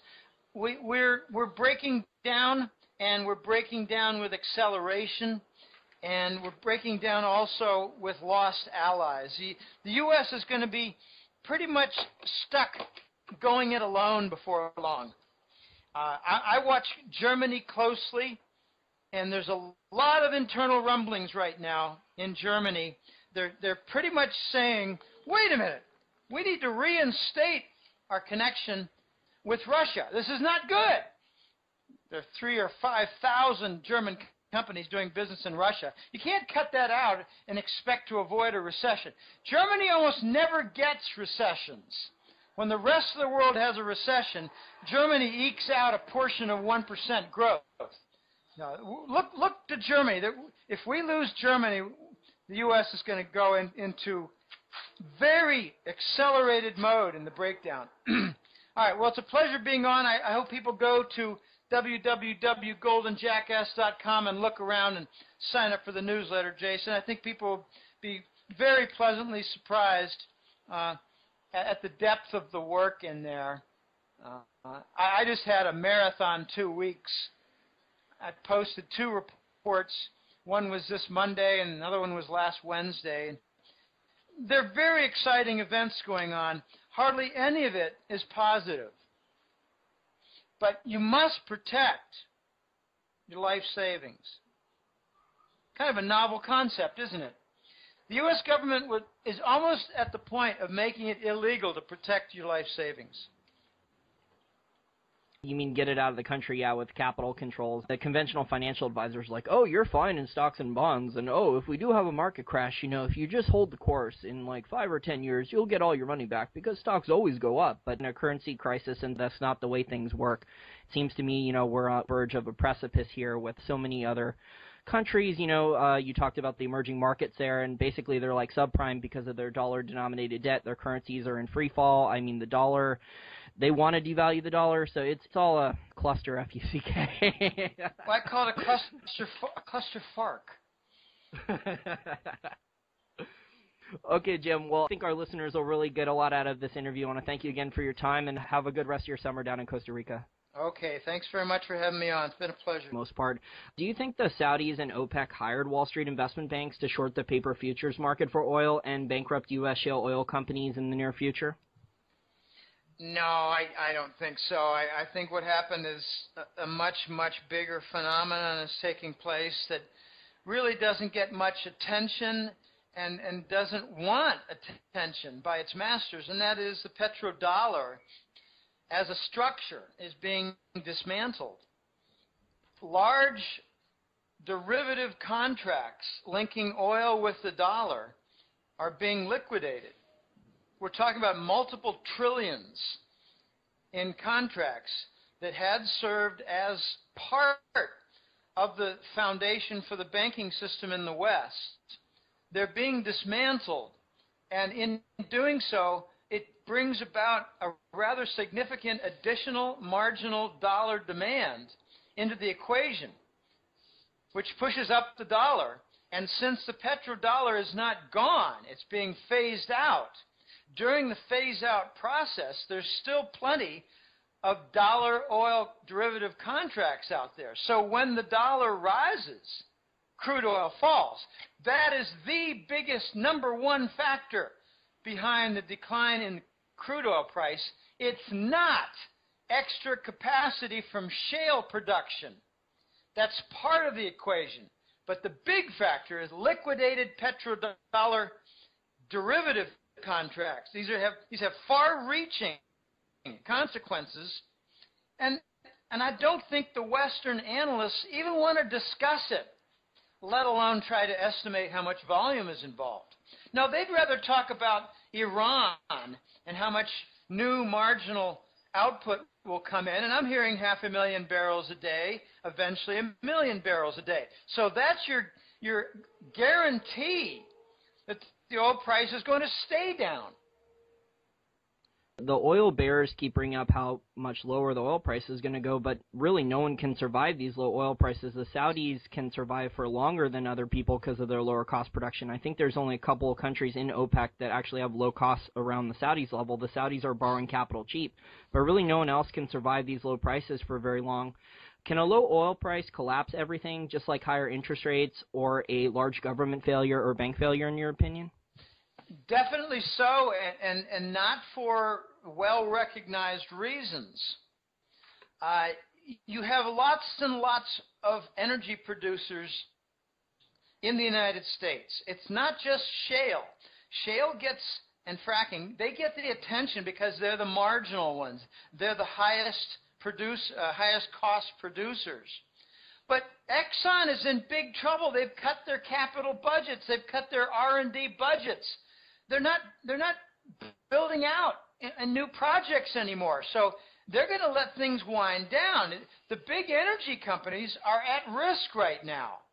They own quite a lot of subsidiaries and control quite a lot of this marginal production. So if it goes by the wayside, in other words, goes down shit river, you're going to see large, medium, and small energy companies take hits. Well, naturally, the smallest ones will die. The middle ones, some will die, some will limp along. But the big companies are going to carve off their broken subsidiaries. But there's another side to this. It's the hedging. This is not petrodollar foundation factor here. It is more like hedging against the oil price as part of a prudent business practice. We've had in the news in the last month or so numerous rather significant recognized names enter bankruptcy or default on bonds. And this is not going away. It's continuing. There have been some estimates based on exchange-traded funds and other formal funds, other formal measurable areas, that there's $1.3 trillion in losses to energy sector investments. We're talking about a huge trillion-dollar decline in valuations for stocks. You've got a string of bankruptcies. Fitch just made an announcement that 57% of all defaults now are with energy, drillers, and mining. Oh my gosh, this is not going away. The inclusion of Iran into the community of nations is going to guarantee the low oil price. So, back to the point of hedging. The hedging practice would allow a company, let's just say it's for argument's sake, it's Exxon. Exxon's got massive output. So a year ago, they put on hedges that guarantee them the ability to sell at $100 oil. So they're still selling effectively at $100. All right. If they didn't have the hedge there, they'd be selling at $50. Now, forget whether it's 45, 47, 43. I don't care. Let's just say it's $100 versus $50. All right, so Exxon is clearly not selling at $50 because they have the hedges on. Who's the loser? This is a zero-sum game. The loser is the big Wall Street banks.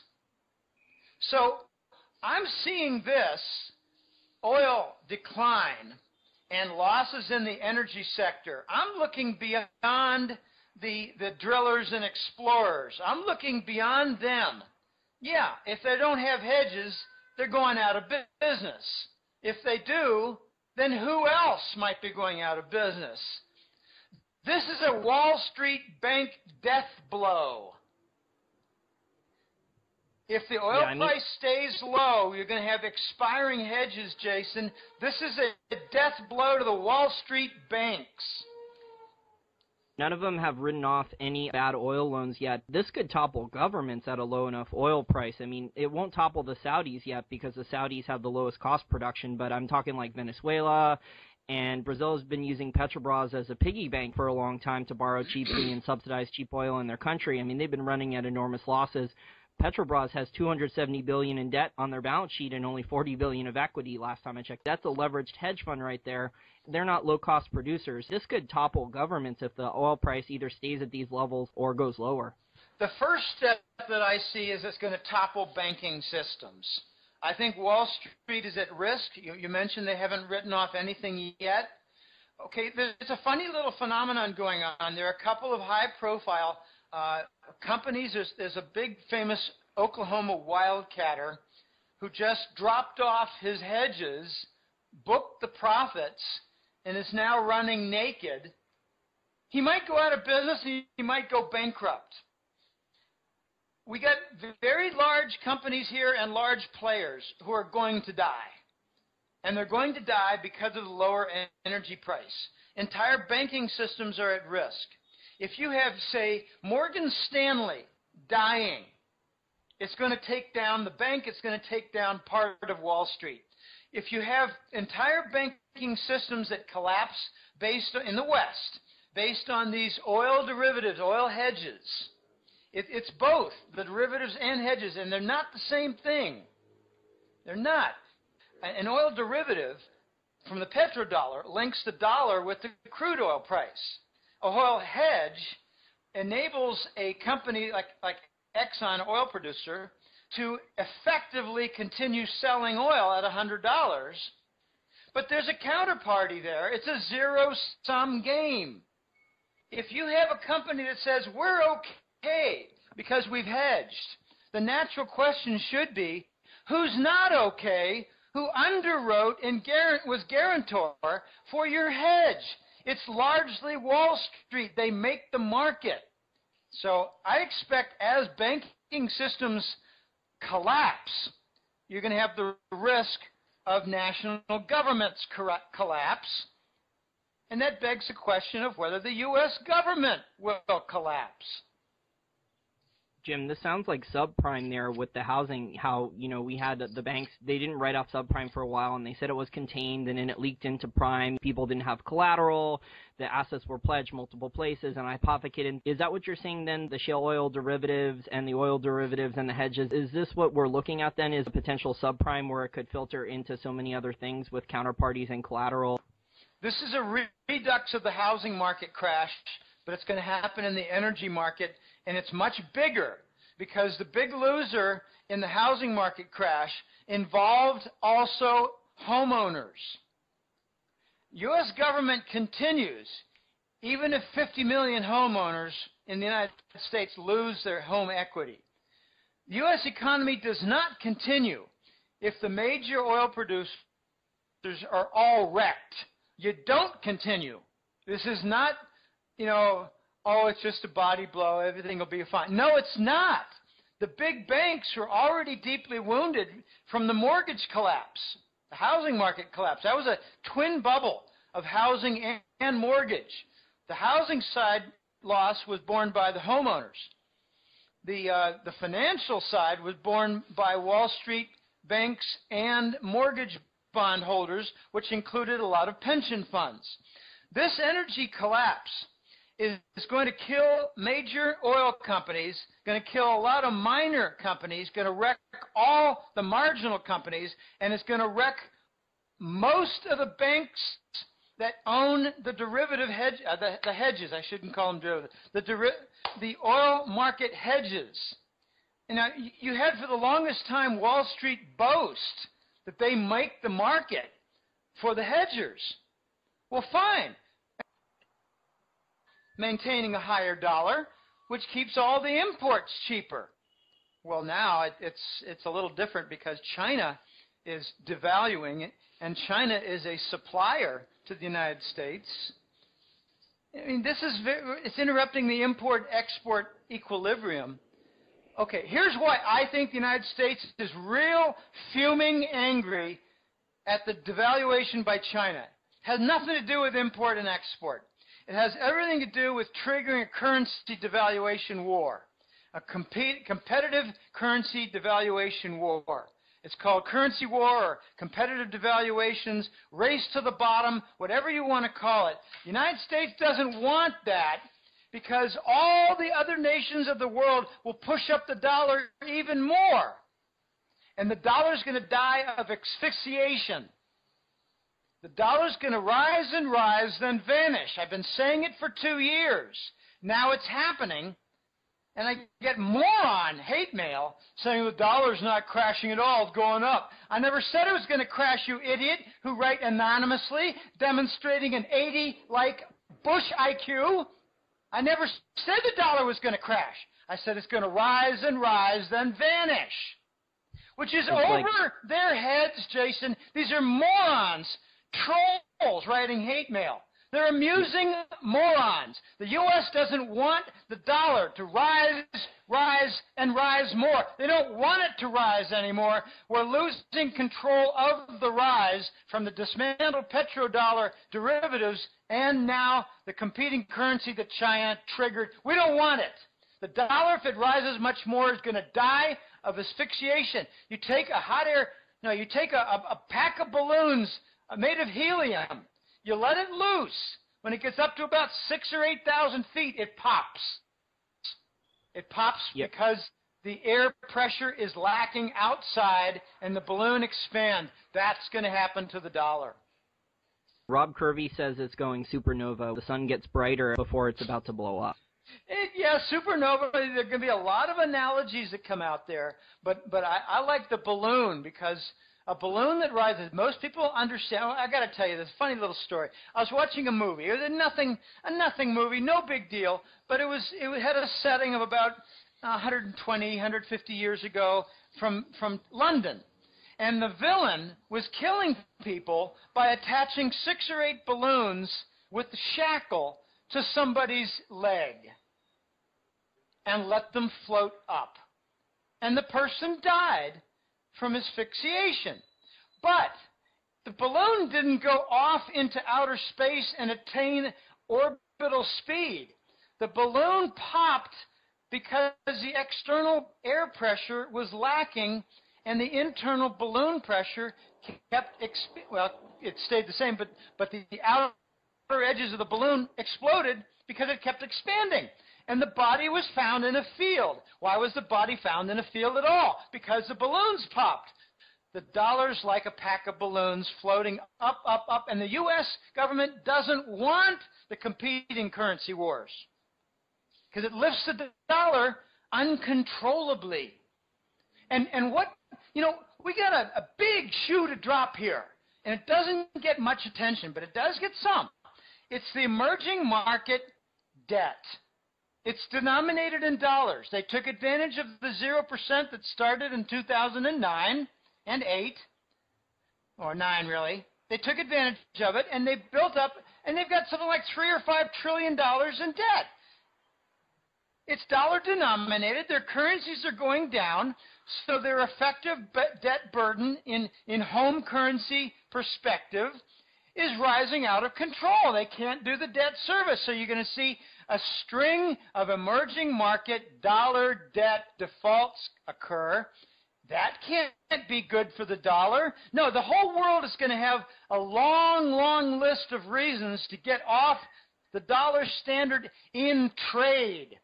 And I emphasize in trade, not currency, because they control output from their export industries. And they're going to demand RMB. And after that happens, lots and lots of nations of the world are going to get rid of their treasuries in their banking system. And the U.S. is going to be forced to come up with a Scheisse dollar for domestic use only, suffer a string of devaluations just like Venezuela, suffer domestic mayhem and chaos just like Venezuela, and you're going to see a lot of damage done to the U.S. and maybe bring down the government. I mean, these are very big concepts here. I have a question about the Federal Reserve. The Federal Reserve seems intent on testing the waters with a small token interest rate in the near future increase, yet its balance sheet keeps growing to over $4.4 trillion that we know about, despite the Fed saying it ended QE, and the U.S. will actually need lower interest rates to keep the game going just a bit longer, and that ties in with how they don't want a stronger dollar, they want a weaker dollar to deal with their debt problem and lower interest rates. Why haven't most people on Wall Street and market participants figured out that with a phony $18.4 trillion in debt, according to the U.S. debt clock, the Fed is trapped and can never meaningfully raise interest rates again until after the system has already collapsed? Well, if they admit the Fed has lost its power, they would hasten the removal of the dollar as a global reserve currency because its custodian is the Fed. The Fed has no power. I think the Fed has no power. They've been trapped for a long time. I remember writing, Jason, in my own newsletter back in 2011, 2010, the Fed has no options. They're going to have to go to QE next, and when they do, I wrote this back a year before QE took place, was installed. I said once they put QE on, they can never take it off. Once they put 0% interest rate policy on, they can never take it off. So the Fed, you can't say the Fed is powerless without putting the dollar at risk. Wall Street, I think, has they've got a bad habit of pounding their chests and saying, yeah, beat the drums, keep the dollar strong. But now they've succeeded too much and they've lost control with the petrodollar dismantled derivatives. They've lost control. And it's going to have a second effect with the continuing lower oil prices wrecking the hedges that the Wall Street banks have underwritten. So the Wall Street banks are kind of like fools who are beating on the drums that end up strangling their necks. It's kind of funny what's coming. I'm always amused by Wall Street's self-destruction. Something might be happening, though, that's a little bit more perverse. It could be that the U.S. government is planning a scuttle event using the Fed to raise interest rates, wreck the system, bail in on private accounts, namely stealing a third of the accounts, stock accounts, bond accounts, savings accounts in banks, CDs, and with this scuttle event, install martial law and try to get the fascist state as a concept to spread across the West, including Europe, where the United States has done a great job in destroying their economy with the Russian sanctions. So it could be that the Fed is going to be an instrument for scuttling the system in the United States, wrecking the nation's integrity, and joining up with Europe that also has wrecked integrity and wrecked system, and installing the fascist state. They call it the New World Order. I don't like discussing that much. I prefer calling it installing the fascist state. And I don't think it's going to succeed because the Chinese are on the scene. The Chinese have bought 1/3 of all U.S. major city commercial properties. I'm talking office buildings, office parks. That's a large purchase. They've been doing this now for 5 years. And you know, it hardly put a dent in their multi-trillion-dollar reserves because, I mean, you buy up 1/3 of the office buildings in Dallas, Texas. What have you invested? A couple of billion? $4 billion? Okay, multiply it by 15 cities. What is that, 70 billion? 100 billion? Even if it's 200 billion, it doesn't put a dent in the $3.5 trillion reserves that they possess. That's like 1 or 2 months of trade surplus money, right? Yeah, they had $25 billion, $23 billion a month. I mean, I had a good friend of mine, a smart fellow, who said to me a year and a half ago, Jim, I don't think the Chinese have much of anything left in their trillion-plus U.S. Treasury bond, holdings. And I said, wait a minute, what do you think? They've spent it, invested it? He said, yeah, if it's not, properties all across Africa or Australia, port facilities. There's a deal a month out of China. I said, yeah, but wait a minute, a deal a month out of China, but what are we talking about? $1 billion here and $1 billion there? They've got 23, 25 billion a month in new input from trade surpluses. So, no. If they spend, I said to him, if they spend 20% of what they're locking away in reserves on African and port facilities in the West and mining facilities in Australia, if they do 20% of the new income, they're doing well. And I don't think they're even doing that. And he said, well, you make a good point. Yeah, okay. You make a good point. What, I did some arithmetic?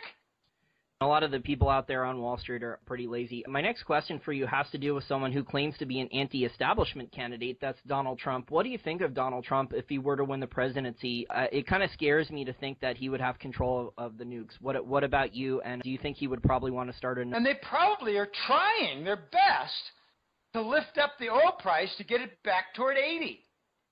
And in comes Iran, joining the community of nations, and they're going to bring in their 1 million barrels a day. Why did the Saudis announce that they were going to continue with high output?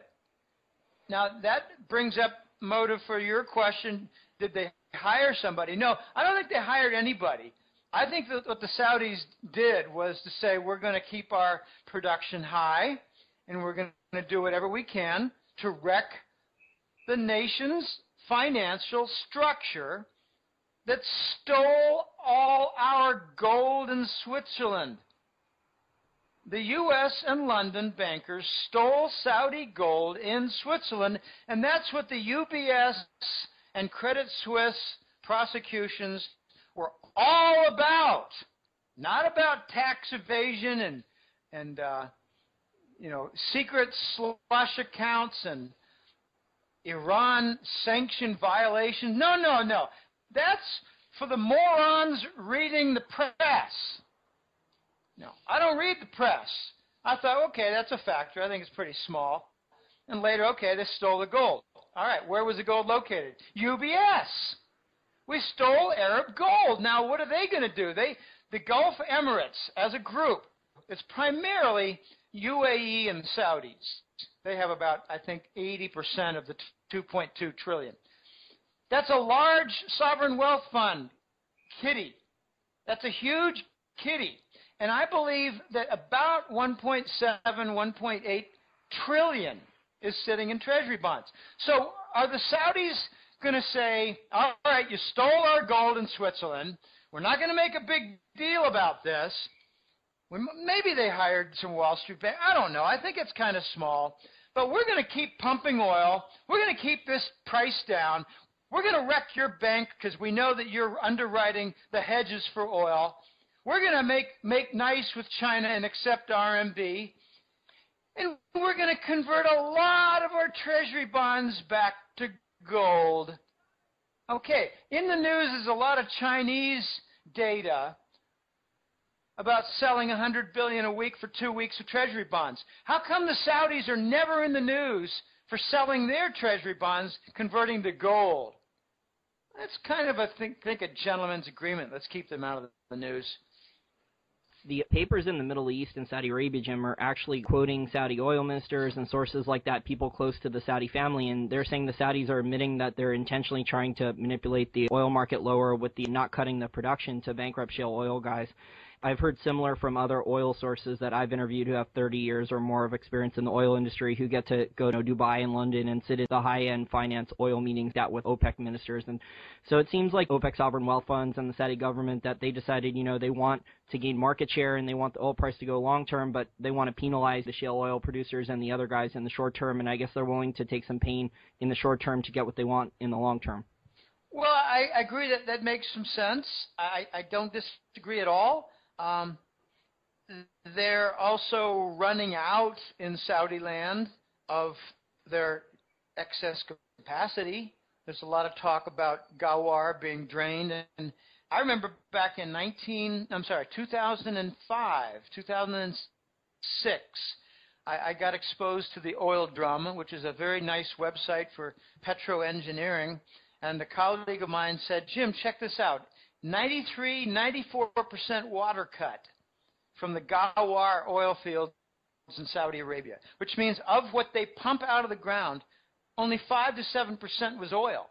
And now it's 97. So if the giant oil field of Saudi is 97% water, I tend to think that all the other oil fields that they use to produce oil, I have a feeling that there may be also somewhat drained, except for the newer ones that are, say, under 10 years old. But I must think that the Saudis have a motive that's unspoken. Let's keep the oil price down to kill the Wall Street banks. I think that's one of their motives. I think that they've got a lot of collusion going on with the Chinese. The Chinese are very smart people in finance. Very smart. They're not amateur hacks at all. And I think they might have gotten a big gentleman's agreement with the Saudis. Announce RMB payments for oil, keep the oil price down, keep your production up, because we think that'll destroy the U.S. banks, which is their government power center. To add to your point there about the Saudis' Ghawar field in production decline, I think WikiLeaks confirmed that with U.S. telegraphs and from the leaked documents that that's happening. I think the Saudis' production costs are not as low anymore. They've had to bring on marginal fields. That brings me to the next topic. We're starting to see some evidence now that there may be emerging or developing silver shortages. What do you think a physical silver shortage means for the bullion banks who have been manipulating silver for so long? Oh, this is an enormous area for a question. To begin with, the bullion banks have succeeded. They've got a mission accomplished. They've destroyed the entire precious metal market. They're halfway done to destroying the mining sector. Well, that's a real gold star on their foreheads, isn't it? What's their follow-up act? They've created unspeakable shortages for gold and silver. they've pretty much crippled the mechanism for supplying the markets. I mean, Jason, this is the effect. Next, I think we can expect Shanghai and China to exert muscle and take control of the gold market. We're seeing 50 to 70 tons now per week in offtake in Shanghai in their gold market. That's a lot of removal of physical metal, 50 to 70 tons a week. So, okay, that's even more pressure. And India, they've got a 60% increase in April and May, or May and I think April and May, 61% increase in gold imports into India compared to a year ago. So, okay, the demand's all rising. The output from mining sector is in danger. The markets and COMEX haven't delivered any gold on future contracts since June of 2012. Hey, congratulations, they just destroyed the market. Now, the U.S. clowns who are running this show actually believe that if there's no more supply, then interest, not paid interest, but mental interest and financial interest, like demand, like, oh, I don't care about gold anymore, there's no more to buy. I don't think people think that way. I think there are plenty of investors out there who are trying to buy gold. I just had an enormous surprise happen to me yesterday, talking to my father, and I mentioned some of my frustrations that my sister's sitting on $1 million 401k. My brother's got a bunch of cash set aside. My father's got an enormous amount of CDs in banks. And I said, look, Dad, my brother, my sister, and you're not investing in gold. And this is what I do. This is what I'm good at. I've got a large following. It's like 2,800 clients. In my own family, this doesn't, and it reminded me of an old saying from I can't remember who it was, but a prophet is never given respect in his own home. I'm not a prophet, but I'm doing rather well as a forecasting analyst of precious metal market and currencies and bonds and monetary policy. Gotten a lot of things right, but here's the surprise I got, Jason. My dad said, well, your sister has a financial advisor that she's been using now for 3 or 4 years, and she wanted some good protection on her large managed pension fund, her personal pension fund, and he's been getting her some gold investments. Now, I just assume, okay, it sounds like she's getting some bullion metal. I'll bet you 50-50, even odds, that my sister has bought some GLD. Look at George Soros' top money manager guy, this billionaire, this limousine liberal, Stanley Druckenmiller. He didn't do any of this research on the gold market, and he's worth billions of dollars, and he just bought a bunch of shares of GLD. He's going to learn the hard way. Yeah, I think these guys are, I think they're just scared witless. They see the end of the dollar-based system. They see the end of the dollar as a global reserve currency. They see the end of the U.S. banking system, maybe from closer contact from derivative losses and the oil hedge losses. I think they're seeing an end to paper wealth in the United States. That, I think, is what's coming as a consequence. And if people can walk away, if they say, oh, gee, I've got a large mutual fund, I've got big bank account CDs, and that's all they've got is paper wealth, I think they're going to be lucky to walk away with 35 cents on the dollar. What's funny about all this is I think the bullion banks see the writing on the wall in the gold and silver markets now that they've destroyed. I think they realize that gold and silver are eventually going to have their day and rise. My friend Lewis over at Small Gold, we talked about this in emails, SMAULGLD, for our listeners who want to check this out. He did a story on this.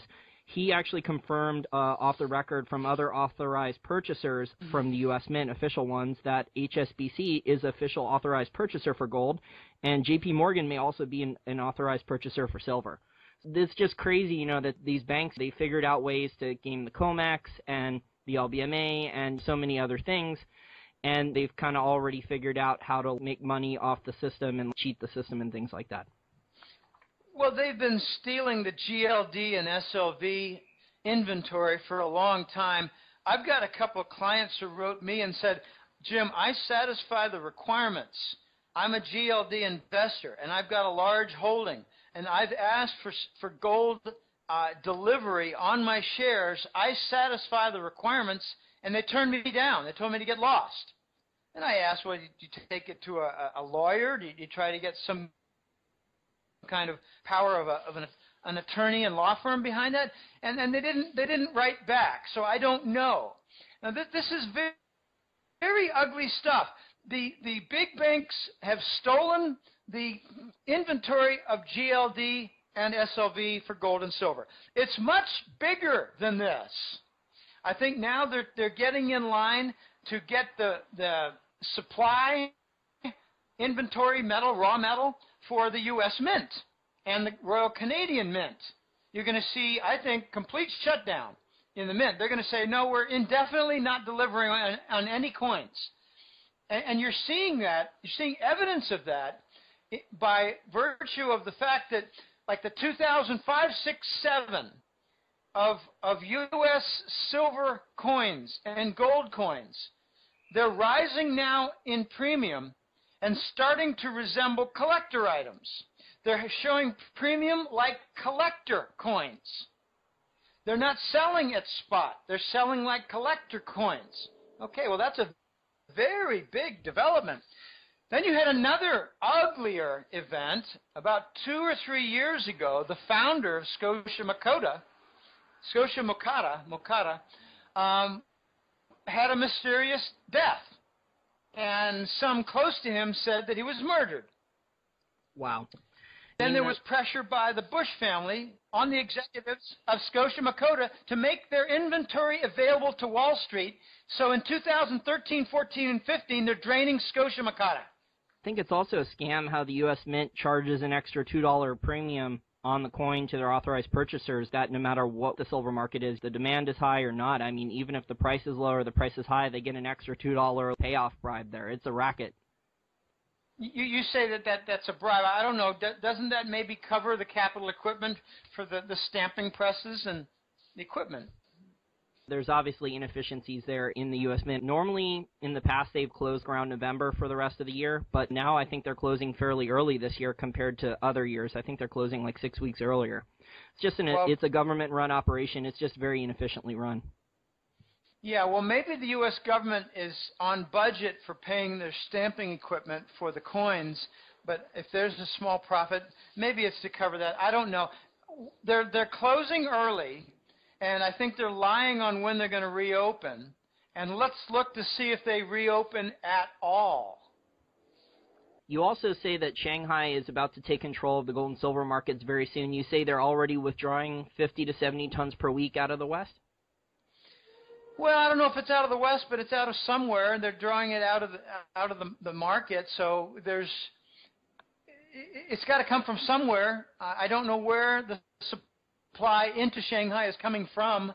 I'd be very curious to know where it's coming from, and I suspect it could be coming from Switzerland, like Basel, Bank for International Settlements. It could be coming from Rome, the Vatican. I don't know, but if they're bringing in that much gold, then it's removing it from a market in a shortage. So they took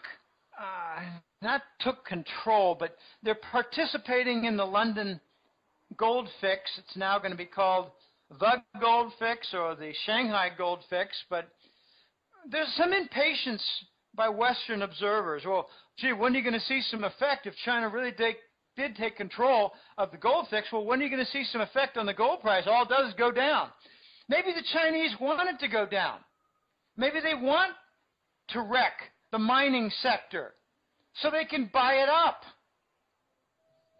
That's an interesting theory. How would you respond to the evidence of the physical silver shortage now? We've had other gold and silver experts besides yourself come out and say that it's basically impossible for physical silver to be in a shortage, but it seems to me that, we have a price control, a covert one in place where the prices are capped by either the bullion banks or China or some combination of the two. Is a physical silver shortage possible, or is it impossible in your opinion? Well, I think it's not only possible, it's been in effect for about 5 to 10 years. Anyone who thinks it's not possible in my book is an absolute fool. If you limit the rise in price amidst growing demand, all you do is produce a shortage. If you allow the price to go down from suppression in the paper contracts, the futures contracts, you're shutting down mines, which removes supply. So with rising demand and reducing supply, you're seeing falling price? I don't think so. Anyone who thinks that the shortage is not possible is, a fool at best and an absolute qualified moron at best. It's economics 101, right? Like, it's either Zimbabwe imposing price controls or Venezuela imposing price controls on beer or toilet paper or something. I mean, the goods are going to disappear unless they allow the market to correct supply and demand and allow the price to rise, right? That's the way things seem to me. Yeah, and those are exactly where the shortages are in Venezuela. There's actually quite a funny shortage. I mean, it's tragic, but it's a funny economic observation. There's a shortage of rice and beans in Venezuela right now. It's because they're selling anything they can find to reduce the balance of payments deficit.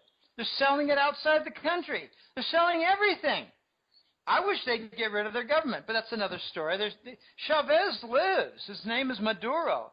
Maduro is Chavez's right-hand man. Nothing has changed in Venezuela except the chaos. Hugo Chavez's daughter, I think, is the richest person in the country now. That wasn't because she built a business and made her customers happy and grew GDP or anything. It's because they stole the wealth and transferred over there with guns. My next question for you has to do with U.S. Secretary of State John Kerry. He recently came out and said in public, if the Iran nuclear power deal had not gone through, it threatened U.S. dollar hegemony and the dollar status as the sole world reserve currency. Why do you think this information was released in public? Why would he actually say that on a recorded discussion? I don't know. Maybe they just forgot to suppress that piece of news. My impression is that he's got the right conclusion, but he's got the wrong reason. I think it's true that the dollar is going to lose its reserve currency status, but attaching it to the Iran nuclear deal, that's just lunatic. No, the dollar is going to lose its reserve status globally for two reasons. QE, which is hypermonetary inflation, undermining global banking account systems and their reserves. And the second reason is war. We're using war on a credit card to defend the dollar. I mean, if you want to get really fine in the argument, the United States is now waging war on the credit card. Nations of the world are required to buy treasuries, which we use to wage war against them, trying to steal their gold, trying to undermine their governments, undermine their democratically elected governments, and the whole world is financing it with the treasury bond. The world would like to stop that. So, yeah, he's got the conclusion and risk right of the dollar going away as global reserve, but, I mean, he's got a stupid reason. I mean, why, if the nuclear deal with Iran goes out the window, off the table, why does that put the dollar at risk? I'm not clear on that. Or is it because the Gulf Emirate nations wouldn't like that? I mean, that's silly, just silly. No, it's QE and war. If we're going to have an African monetary policy and a Nazi war policy, then the world is going to have a counterattack, and that is to push the dollar out. I think the U.S. has been exporting inflation and destabilizing a lot of other countries' economies for a while, too, in addition to that. And then the other countries, they make goods and services, and then we just print more dollars or digital dollars on a screen, and we just ship them dollars. We're not trading goods and services for goods and services here, so it's not fair trade. It's not free trade. All these countries are manipulating their currencies and so much other nonsense involved. Well, it used to be that we would ship them legitimate debt securities, but that was before QE. A legitimate debt security that could go up in value or change in value. But now we've got a controlled bond market. I mean, look at all the dumping that took place, $200 billion worth of treasury bonds dumped by China. What's the effect on the bond yield? None. It's still 2.1. Big deal. It moved from 1.95 to 2.15. Big deal. There's no bond market. All that happened was that QE was increased in its volume to cover the dump bonds. I've got a new name now because we're about to see the point, Jason, where the Federal Reserve announces that they're going to amplify QE volume in order to cover the dump bonds by foreign nations, in particular China. I got a name for it. As of a year and a half ago, I was calling it QE to infinity. Now I'm going to call it QE to infinity squared. Welcome to dystopia, Jim. I mean, Japan's doing it too. There's no demand for their Japanese government bonds. It seems like all these large governments and large economies, whether it's Europe or England or Japan or China, I mean, they're all trying to do financial repression to lower the interest rates and prop up their bond markets now. Well, yeah, and next comes the currency war. And, you know, you got to ask the question, why is the United States so upset that China devalued their currency?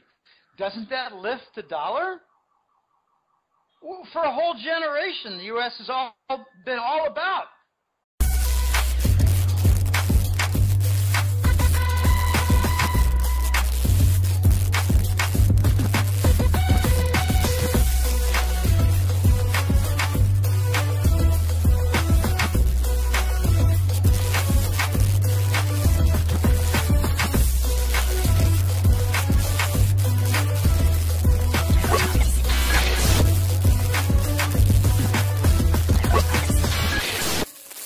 Hi everyone, this is Jason Barrack of Wall Street from Main Street. Welcome back to another Wall Street from Main Street podcast interview. Today's special guest is a returning guest. We have him on every few months. He's the editor of the hat-trick letter, goldenjackass.com. Jim Willie, thank you for joining me. Oh, pleasure being on again, Jason. So much is happening. I keep saying that. We're in the ninth inning here. This is breakdown in progress. And it's amazing that so few can even notice that the system is collapsing.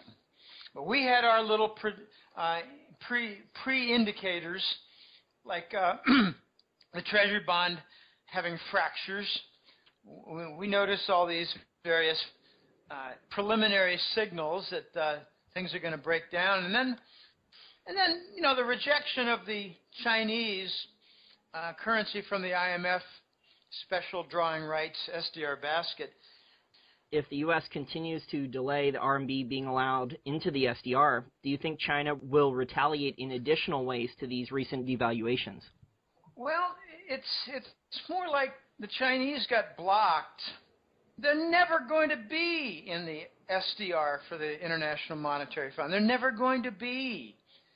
Doing that would require the major currencies to suffer a grand liquidity hit, a grand decline and a liquidity hit. It's never going to happen. They didn't really give a lot of reasons why the Chinese RMB was refused entrance into the IMF basket, but the reason is really kind of simple. It would have drawn too much money, too many funds, too much demand away from the major fiat currencies, so they're not going to do it. They're never going to do it. So the real question is, what's going to happen now that we've got a currency war in progress? How's it going to play out? I mean, the United States didn't just sit back and say, all right, we're going to devalue your currency. I guess that's going to be okay. No, the Tianjin was exploded. I mean, I think we're going to see Langley fingerprints in there. I mean, this is really nasty. It's the most strategic industrial information center in all of China. It's not just a car plant. It's a huge port. It's bigger than Long Beach, California. It's also the site nearby of a supercomputer, one of the biggest in the world. It's got 1,000 square meter footprint. 1,000 square meter footprint. It connected all the banks, all the technology center, shared technology information, controlled the space programs, space projects, and controlled controlled the Chinese military. So if this was a Langley attack, it was a very strategic and targeted attack and a very effective attack. It's going to invite Chinese response. And I noticed that in a matter of a couple of days, the entire northeast seaboard, primarily New York, had airline database system shut down. I mean, this is how it's going to happen, back and forth, back and forth. But the real impact is going to come, I believe, when the Chinese wrestle control of the gold market, and that's going to be by means of actual delivery of gold with respect to their futures contracts on gold and actual contracts in RMB and not the dollar. So if gold starts to be priced in RMB, that's a pretty big response by China. So I'm looking forward, Jason, to the next big event in this battle back and forth is the RMB currency of China being required by Eastern exporters for payment, for the BRICS nations, for the BRICS alliance nations, for the Eastern emerging market nations. They're going to ship export, yeah, and they're going to require RMB. They're going to say, we don't want your stinking dollars no more. We don't want your treasury bills. If you're going to print money like Zimbabwe, we don't want that. It's not a valid currency anymore for global trade. That's going to be the big, big blow. It's going to cut the head off the dollar, don't you think? Seems China's preparing for that. They're putting the billboards up all over Asia that the RMB is the next currency, and I think your point may be valid there with the cybersecurity warfare, because we see in the U.S. media almost all the hacker attacks are blamed on the Chinese. Maybe that was retaliation then with that port city getting attacked. Maybe there was a strategic target. Well, we're running out of not really, but it's like a round robin. In 2005, the hack attacks were blamed on Iran. I mean, doesn't anybody realize that they're mostly from Langley? Langley's got a license to steal money out of bank accounts through hacking, to use fraud and have your bank account, your credit card account used. There are no consequences. When was the last time Langley was brought to charges and had to do restitution for stolen money? No, we've lost the checks and balances. There are none. When in the 50s we started the Central Intelligence Agency, they had what they call Senate oversight. Now they just bribe the senators, and there is no oversight. There's nothing anymore. This is going to be very quickly lost control, battle left and right, and the big, big blow will be Chinese currency required in trade payments. Why do you think China, Russia, and the BRICS haven't pulled the plug yet on the U.S. dollar and Treasury, and what steps do you think they need to be taken before they actually do it? Oh, I think that pull the plug is basically the RMB again. I keep coming back to this. They set the stage with all the different, 32 nations having a Chinese yuan swap facility, which means that the 3 giant Chinese banks and maybe 5 Brazilian banks, if it's a Brazil-located yuan swap facility, they settle between the Chinese banks and the Brazil banks. They don't use dollars. There are 32 nations that have that. Okay, and now you've got the London and the Frankfurt RMB hub facilities, the hub center, and that's for currency exchange and bond sales, bond issuance in RMB. I mean, look for the day when Italy sells government bonds in RMB. Look for the day when Britain, England, sells government debt issued in RMB. So it's a natural follow-on that the Eastern nations, emerging market nations, BRICS and the alliance nations, that 120 nations decide, all right, we've had enough of QE, we've had enough of the wars, we're going to now demand RMB for payment. And, you know, U.S. firms deal with it. It's coming. That's what I think is going to be the big event. But it might have a preliminary shockwave with the Saudis announcing that they accept RMB for oil shipments. And when they make the announcement, they might even say, well, we've already been accepting RMB for the last 2 months. So This is really going to be an RMB event that pushes the dollar off the trade platforms. Then you're going to see right away after that, nations will diversify out of treasuries in their banking systems because they won't need them for making payments in trade.